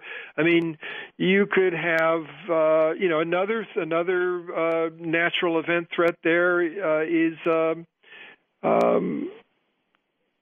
dam breaks. Let's go quickly to Skype. Michael, you're on with Paul Gunter. Good evening, Paul. Question: you said if number four reactor would fall, you would have the option of going in there and making a concrete mix with graphite and some other ingredients. Why not just go in there and completely put a mat slab on top of the entire bunch of reactors there? Okay. You said that the concrete would start breaking down in 10 years, but that would give us 10 years to formulate a better plan. Okay. Paul? Well, what occurred at Chernobyl was they mobilized a helicopter army to carry in graphite and lead and sand, and right. They buried the burning reactor. The difference here at Chernobyl is that you have hundreds of tons of nuclear waste sitting up on top of the reactor building, and if you bomb that like they did at Chernobyl, you would, in fact, cause the collapse you were looking to prevent. And the catastrophe would then, that's why they haven't done that now. They considered that, but the Japanese authorities, even with international consultation, they're looking to go at that piecemeal right now. All right, let me try putting you on the spot here, Paul. I understand how you're coming at this whole subject, but if I were to put you in charge, the guy who is going to tell everybody how to handle this and what to do, what would your marching orders be? We would assemble an international team of independent experts, first of all, pull the best minds together because of the global consequence of making the wrong move. Okay. This would have to be very carefully deliberated, and you have to remove it completely from the financial interests of this teetering utility. They're looking to cover their financial assets, and that has to be not the priority any longer. It has to be public health and safety and the environment have to take precedent. And because of the far reach, both in terms of distance and into the future, we've got to get our priorities straight, and that means an assembly of the best minds that are independent of a public relations campaign for the nuclear industry. Okay, let's go to Josh in Utah. Josh, you're on the air with Paul. Hi there. Paul, I have a question for you. I hear you compare this incident a lot to Chernobyl, but I wonder what would happen if, worst case scenario, everything went south, maybe it got bombed. How would that compare to what happened when the bomb was dropped in Hiroshima? Oh, these are, 15,000 times the radiation or more than Hiroshima. Hiroshima would be a firecracker to this in terms of radiological impact. Boy, that's frightening. That's really frightening. And as you pointed out, it would depend on which way the wind was blowing. Want to remind everybody, we've got Skype. If you want to reach me on Skype, I am art.bell51. Simple as that. You're on the air, and I can't tell. Texas. Mike. Hey, Art, how you doing? Okay, sir. So, is this guy Paul, are you a nuclear physicist? I'm an environmental activist. Okay, you're a what? Environmental activist. I'm an activist. I come at this from 35 years of dealing with the nuclear industry. When they wanted to build 2 large reactors on a sensitive salt marsh estuary, I basically said, along with a growing community, that we have a role in making decisions for our future and for our children's children's children's future. Prior to joining Beyond Nuclear, he served 16 years as the director of the Reactor Watchdog Project for Nuclear Information and Resource Service, an environmental activist, indeed. So, there you go. What's your question? Okay, the question is, well, I got 2 different things that we could probably do. One of them would be, why can't we nuke it? No, I'm serious. No, I'm serious. Okay, I'm sorry. I just shouldn't have laughed. Paul, why can't we nuke it? Well, I mean, we're trying to contain it. That is, we've lost containment.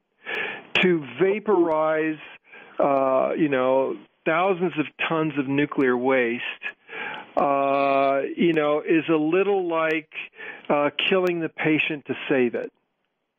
No, not really, because it's going to go on for a long.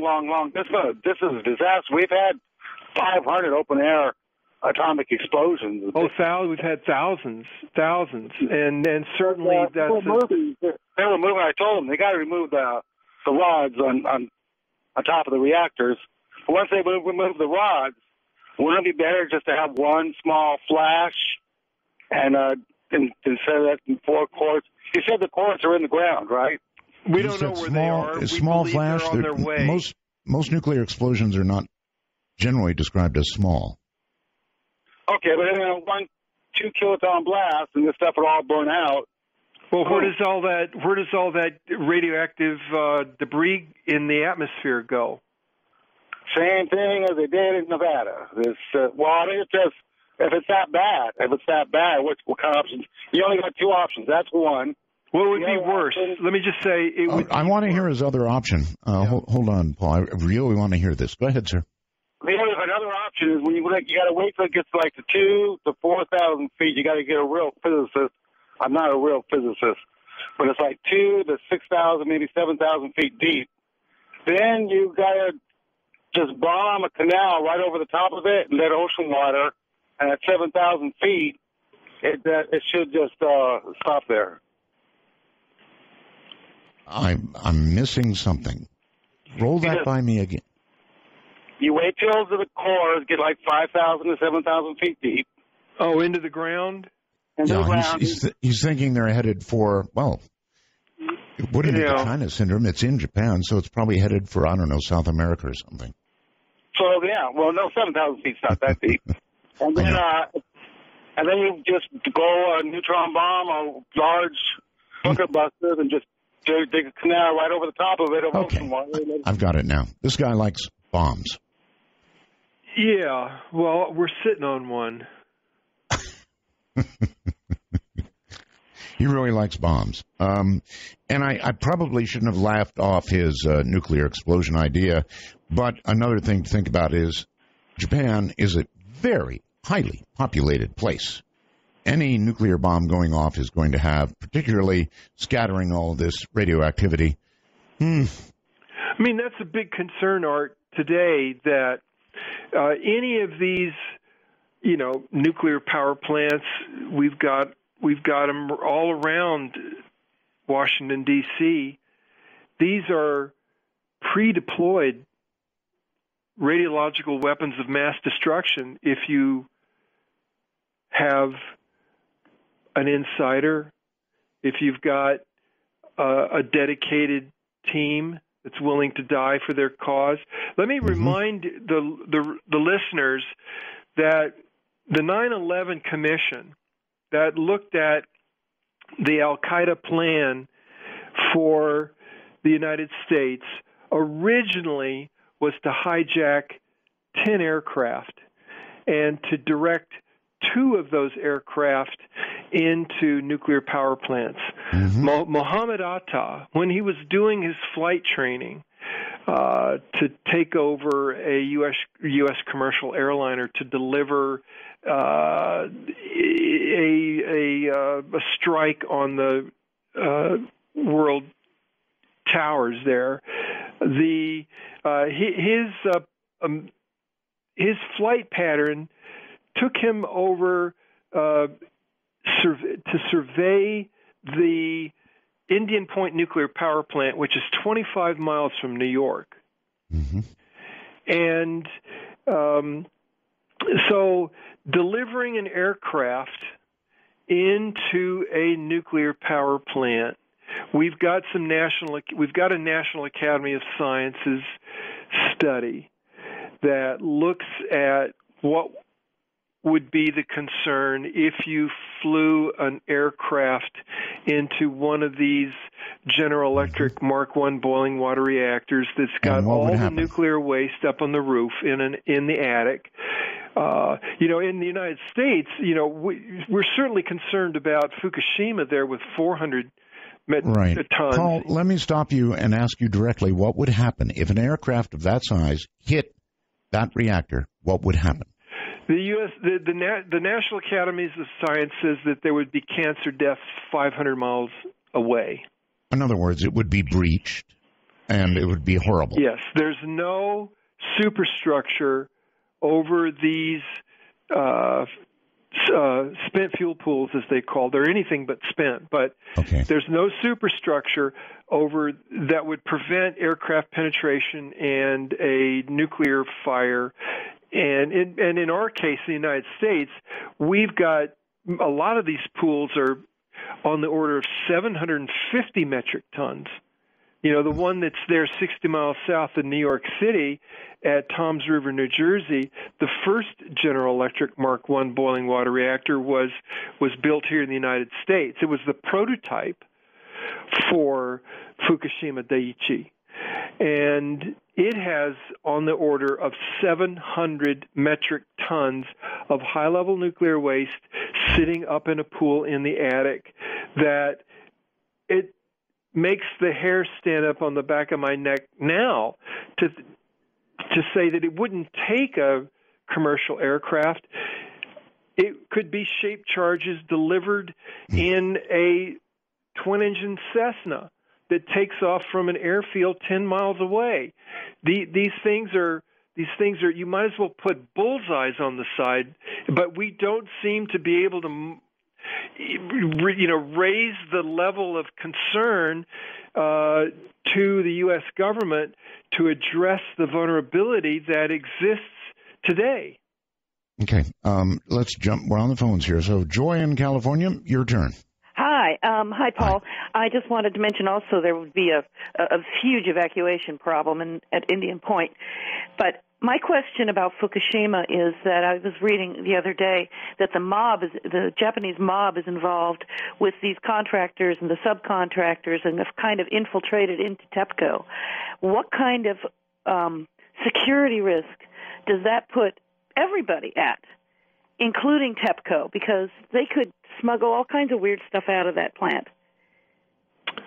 It is it's a prime reason for an international independent effort that's needed now to intervene with the priority being public health and safety and the environment.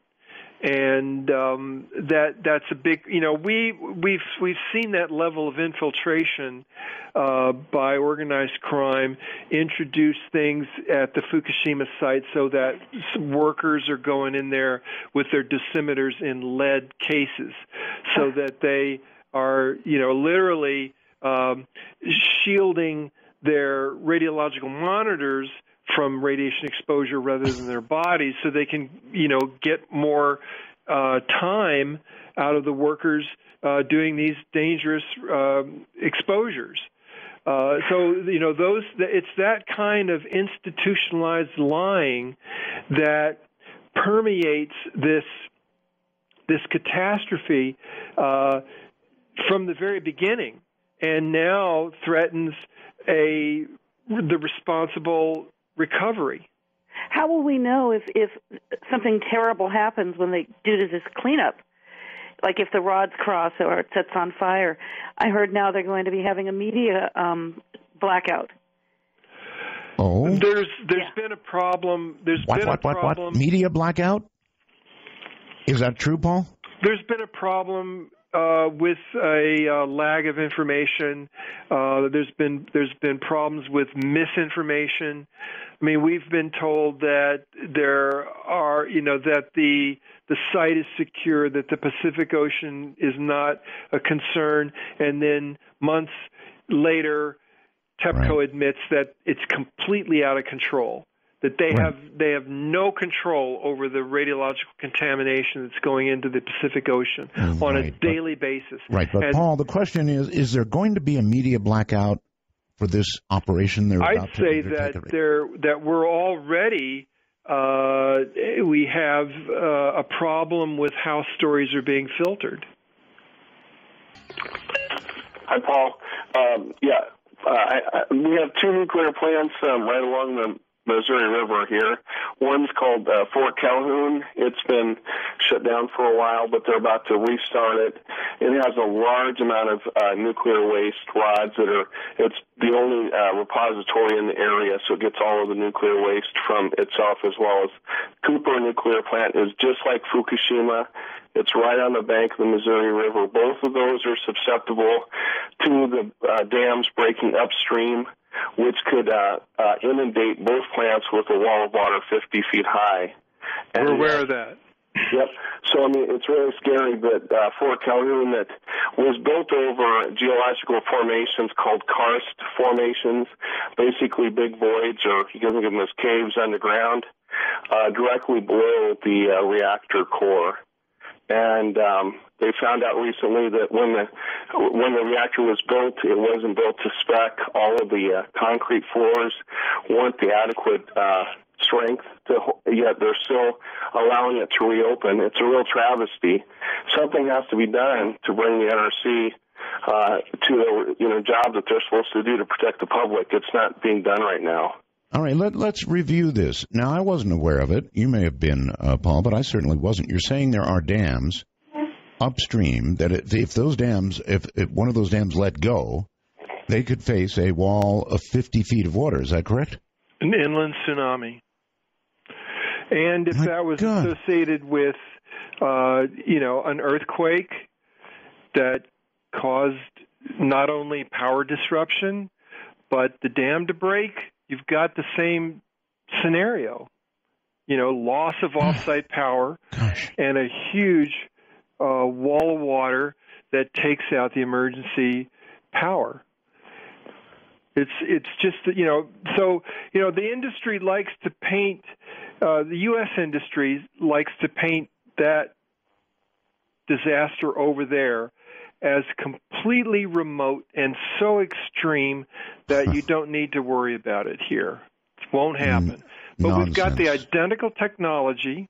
I mean, we were I was monitoring the Cooper nuclear power plant during a major flood in the 1990s. I'm trying to recall if it was 93, but there was a major flood. That plant looked like a boat dock out with floodwaters. There were dikes breaking all around it, and there was water coming in through the floor drains into the nuclear reactor, and the water, even according to the NRC's own records, which didn't come out for a couple of years after the floodwaters receded, but the water levels were encroaching upon electrical circuits in the Cooper nuclear power plant. We had, I think it's around 2 years ago, the Fort Calhoun nuclear power plant was inundated by flood, and they surrounded the plant with a rubber berm that then failed when a backhoe tore it open, and the floodwaters went right to the walls of that plant. I can tell you today that Fort Calhoun, your caller's correct that the U.S. Nuclear Regulatory Commission and Omaha Public Power District are under the gun to get this plant back online, but they know that a lot of the electrical circuitry that was installed below grade at that plant was never qualified to be submerged. And, these are the kinds of shortcuts, subordinating financial concerns, basically prioritizing financial concerns and subordinating public health concerns to get these plants back online. If I can just add one more thing. They have a pool. They've had to expand their waste pool 2 times in order to add more and more of the rods into that. So it's dangerous not only in the fact that it's going to come back online, but every day it's a ticking time bomb as long as that waste pool has to be continually. And they had a fire in their main electrical system that qualified as the second worst nuclear disaster accident in the last 10 years. So it's an old plant. They had a lot of deficiencies. They have Teflon wires that are known to break down if they're exposed to any level of radiation. That would have shut down all the control mechanisms in that plant. And now they've also recognized that there's gaps in the tubing that connects where all the electrical conduit and control systems run through, that if there was there'd be no containment, and that leak or steam would go from one area to another. So it's a domino effect that's just waiting to happen. It would contaminate the water all throughout the southern part of the United States, through Tennessee, Missouri, down to Louisiana. Nobody would have fresh water in that whole reserve. That river provides water for about 20% of the U.S., and it would be a wasteland. Let me just point out, though, that Fort Calhoun isn't expanding the spent fuel pool, as it is more that they're densely packing more nuclear waste into that pool. So you're correct that they're expanding the nuclear waste volume and the radioactivity in that pool, but it means that they're packing it tighter and tighter and tighter. Oh. All right, let's go to Bill in Ohio. Hi, Bill.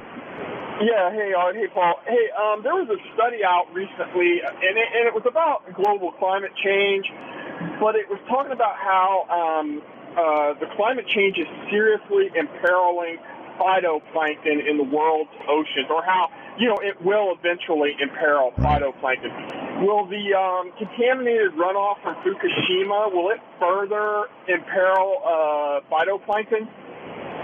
We've seen studies that show that that the plankton, being the single cell and fundamental building block of the biology, the marine biology, they concentrate radioactive isotopes like cesium-137. The study I saw was 1,000 times. The phytoplankton itself can become 1,000 times more radioactive per gram than per gram of water. that surrounds it. So this is just an illustration of how you begin to reverse the dilution of pollution, which then begins this concentration then back up through the food chain. Okay. Alabama, Rob? Yes. Hi. Good evening, guys. Nice to talk to you, Art. It took me quite a while to call you back here to stop shaking when I heard you were back on the air. Thank you. Grew up in Nevada. There, was born and raised there, third generation. There's a lot of strange things that go on in Nevada, and I think we know that. And my question is, and I'm looking at these things that are happening overseas, and I'm wondering, how long they've been, actually truly trucking this stuff into the state. I can remember growing up there and going deer hunting and antelope hunting up in northern Washoe and Humboldt County and up in that area, and actually seeing the signs, do not sleep on the ground because of natural radioactivity.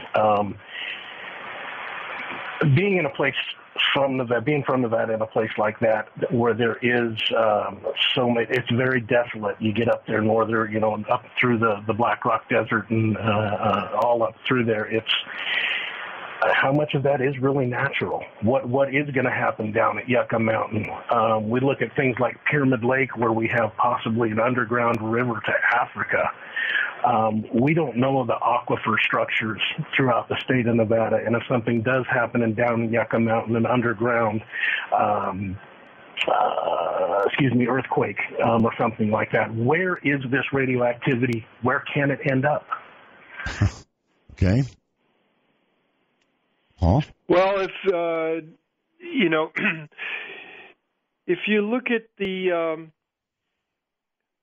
studies, and even if you listen to the Department of Energy and the U.S. Nuclear Regulatory Commission and the Environmental Protection Agency, you eventually arrive where they admit that the repository is not going to hold the nuclear waste, that eventually it will get out.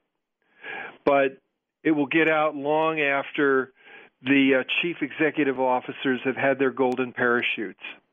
And these are the kinds of concerns where only this, it is this short-term financial corporate agenda that is putting our future at stake. There's not one reason. Paul, I'm starting to wonder if it makes any difference at all whether you're short-term planning or long-term planning, because the Japanese, of course, were famous for long-term planning, unlike Americans. But whatever long-term planning they didn't apparently include what could happen at Fukushima. Right. And in fact, they, as I mentioned at the opening of the show, they took shortcuts that eventually made them vulnerable to the tsunami. Mm-hmm. And those were short-term considerations that were made for a corporate agenda rather than an environmental protection. And we see that playing out all over. Yeah, Japanese were famous for long-term planning, supposedly. Brad in Nebraska, you're on the air with Paul Gunter. Yes. Hey, I was wondering, what's the research into transmutation or like an advanced a way to make the decay go faster at the Fukushima plant, like alpha or beta particle decay? Okay. It's a good question. The French, of course, are recycling, Paul, and we're not.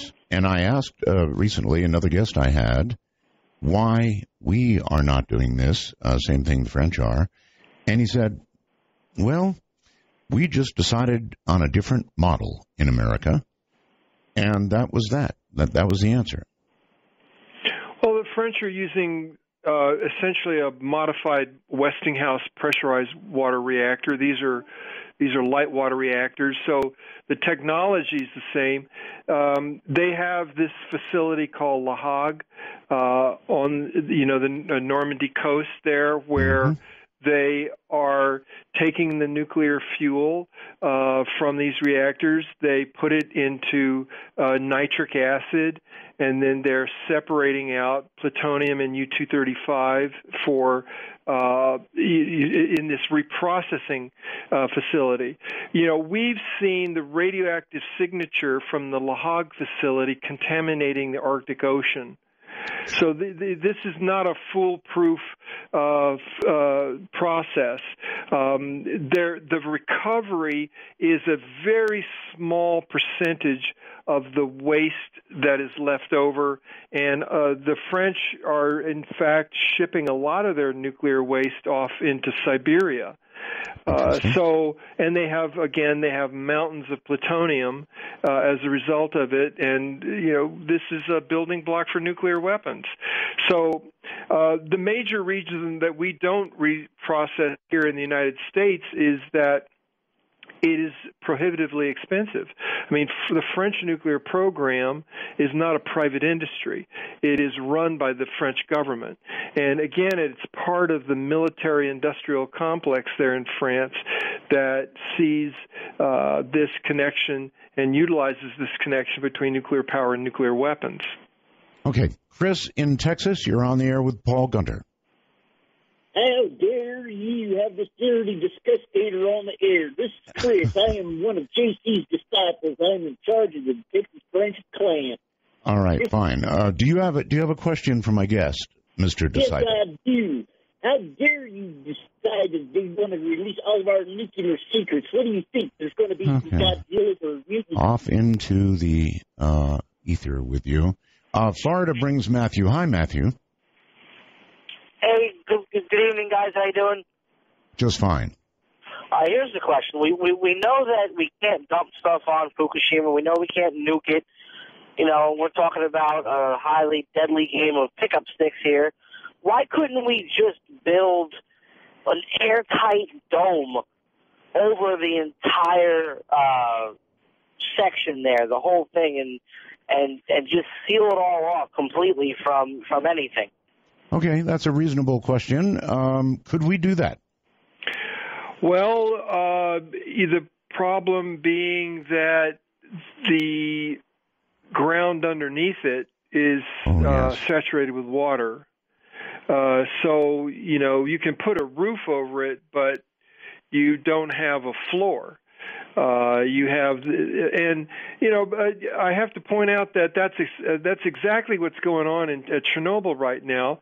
Following the accident in 1986, they brought in 600,000 people, conscripts from all over the Soviet Union, to build a sarcophagus over the Chernobyl wreckage, and now we see a sarcophagus being constructed over the sarcophagus. So, in the future, I think that we're going to see more of these Russian dolls where, a container within a container within a container within a container, and that's just going to keep going on.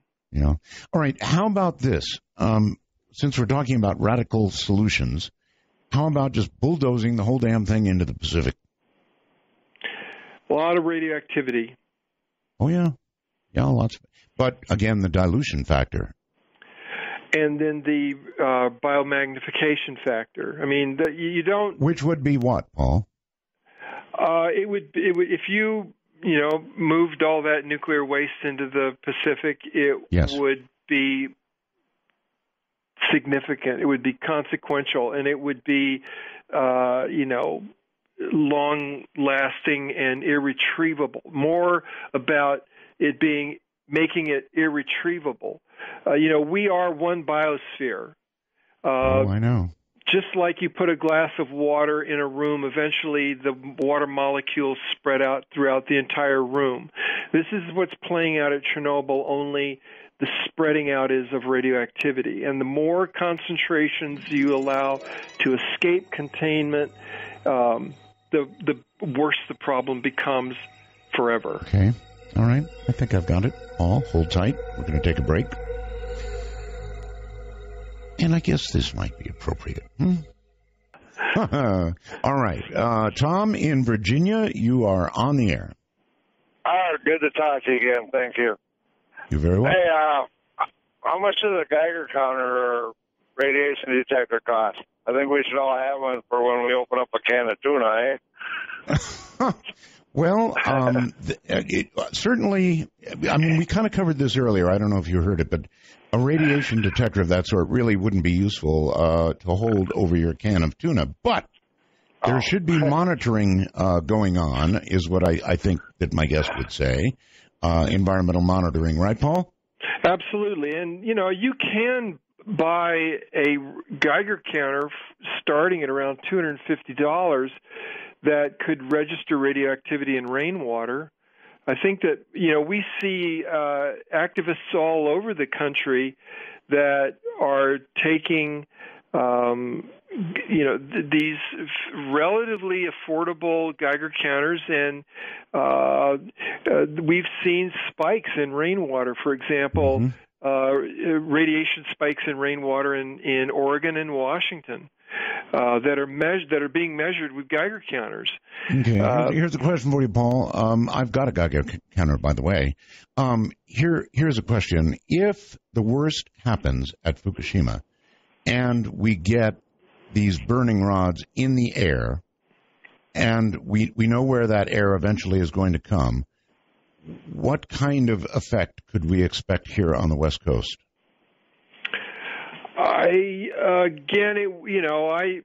I'm not a soothsayer, but, you know, it's very possible that radioactive fallout, we've seen radioactive fallout already from the Fukushima event. It was I'm talking about if number four falls, it would be a big problem. It would be hemispheric is the concern. And it puts the accident, it reignites the accident on a larger scale of catastrophe. Mm-hmm. Okay. Dave in California, you're on the air with Paul. Dave? That's you. Paul? Hey, Paul. Hello, Paul. Hello, Roswell to you, Art. I have 2 points that I'd like you to discuss. One is, this is almost an international problem instead of just a Japanese problem. And, absolutely. And it seems to me as unable as the United Nations is to work anything out, and whenever America needs to spend money, I mean, we can spend hundreds of millions of dollars on a website that doesn't work. Isn't there any kind of an international fund to deal with this problem? And two, given the fact that we either have natural or man-made problems, and obviously a terrorist doesn't have to fly an airplane into a dome, they can just take out the generators and let physics do its part. Isn't there almost an inevitability of this problem occurring again sometime in our lifetime? Yes. Yeah, I have to say that I've been involved in this since 1975, and I've seen 5 reactors melt down. And to say, I think it's very safe to say that these reactors are getting older and with less margin of safety because they are requiring more maintenance. The companies are looking to take more shortcuts. And as the profit motive is lost on the industry, our problems only really begin. Mm-hmm. Now, he also asked about a international fund, perhaps channeled through the United Nations or whatever, to deal with the problem in Japan. Yeah. Well, you know, again, I was in Japan, in Tokyo, in December of 2012, at the same time that the United Nations International Atomic Energy Agency was in Kuriyama in a promotional event to restart Japan's reactors. So the International Atomic Energy Agency arm of the United Nations is an active promoter for nuclear power. And even though the Japanese public and the political will right now has every reactor, all 50 reactors in Japan are closed. And there is a desperate effort for the Japanese government and the Japanese industry to get some of these reactors back online. But right now, all what was 54, they have 4 that are destroyed, and 2 Fukushima 5 and 6 will never come back online. So that's down to 48. But they are still trying to get a number of that 48 back online, and the UN arm is actively cheerleading Japan's restart of this dangerous technology. Okay. Steve in Indiana, your turn. Hey, Art, good to hear you back on the radio, and it's an honor to be on your show. Thank you. Paul? Yes. Yeah. First of all, I commend you on your intelligence on this subject, and you sure make coal seem like a piece of candy. What about the idea, and I know it wouldn't work with the damaged plants on the planet and different things like that, but what about these plants that have everything up and functioning and everything's in good shape? These little thermoses that you're talking about with, I guess, would be the fuel rods, is that correct? Well, the thermoses I was talking about are the intermediate waste disposal units, okay, that would take the nuclear waste. Okay. And they're licensed for 20 to 100 years, but the waste goes on for millions. So, these are just basically stopgap measures. But at Fukushima, we could buy time by getting all that nuclear waste that's sitting out there, just waiting for another earthquake or a tsunami to get it out of these mass concentrations in the pools of hundreds of tons and compartmentalize it in these smaller passive containment systems. Right. That's the goal. Okay, my question is this. These rods that are contained and properly done so, why couldn't we do what you're talking about with the container inside a container inside a container, blah, blah, blah, and put these things on a space shuttle to Pluto? Well, I was in Concord, New Hampshire in January of 1986 when the Challenger blasted off and blew up with the Concord High School teacher Krista McAuliffe. So we were, I watched the shuttle operation. If that had been loaded with nuclear waste, you could kiss the East Coast off. Yeah, it would have been at altitude. Oh my God, would have been horrible. That's, as you roll through all of these options and suggestions by people, there's nothing really good about any of them, is there? Except to stop making it. Yeah. I mean, if anybody were to build a house, they would need to have a waste management plan. This industry has been allowed 70 years of building without an outhouse. And it's really time to come to grips with that this is nothing more than a confidence game where the public has been the willing dupe of an industry that has always kicked this can down to the next road, and the future generations are going to get all of the liability and not 1 watt of benefit. And that, my friends, is criminal activity in my concern, because that's fraud.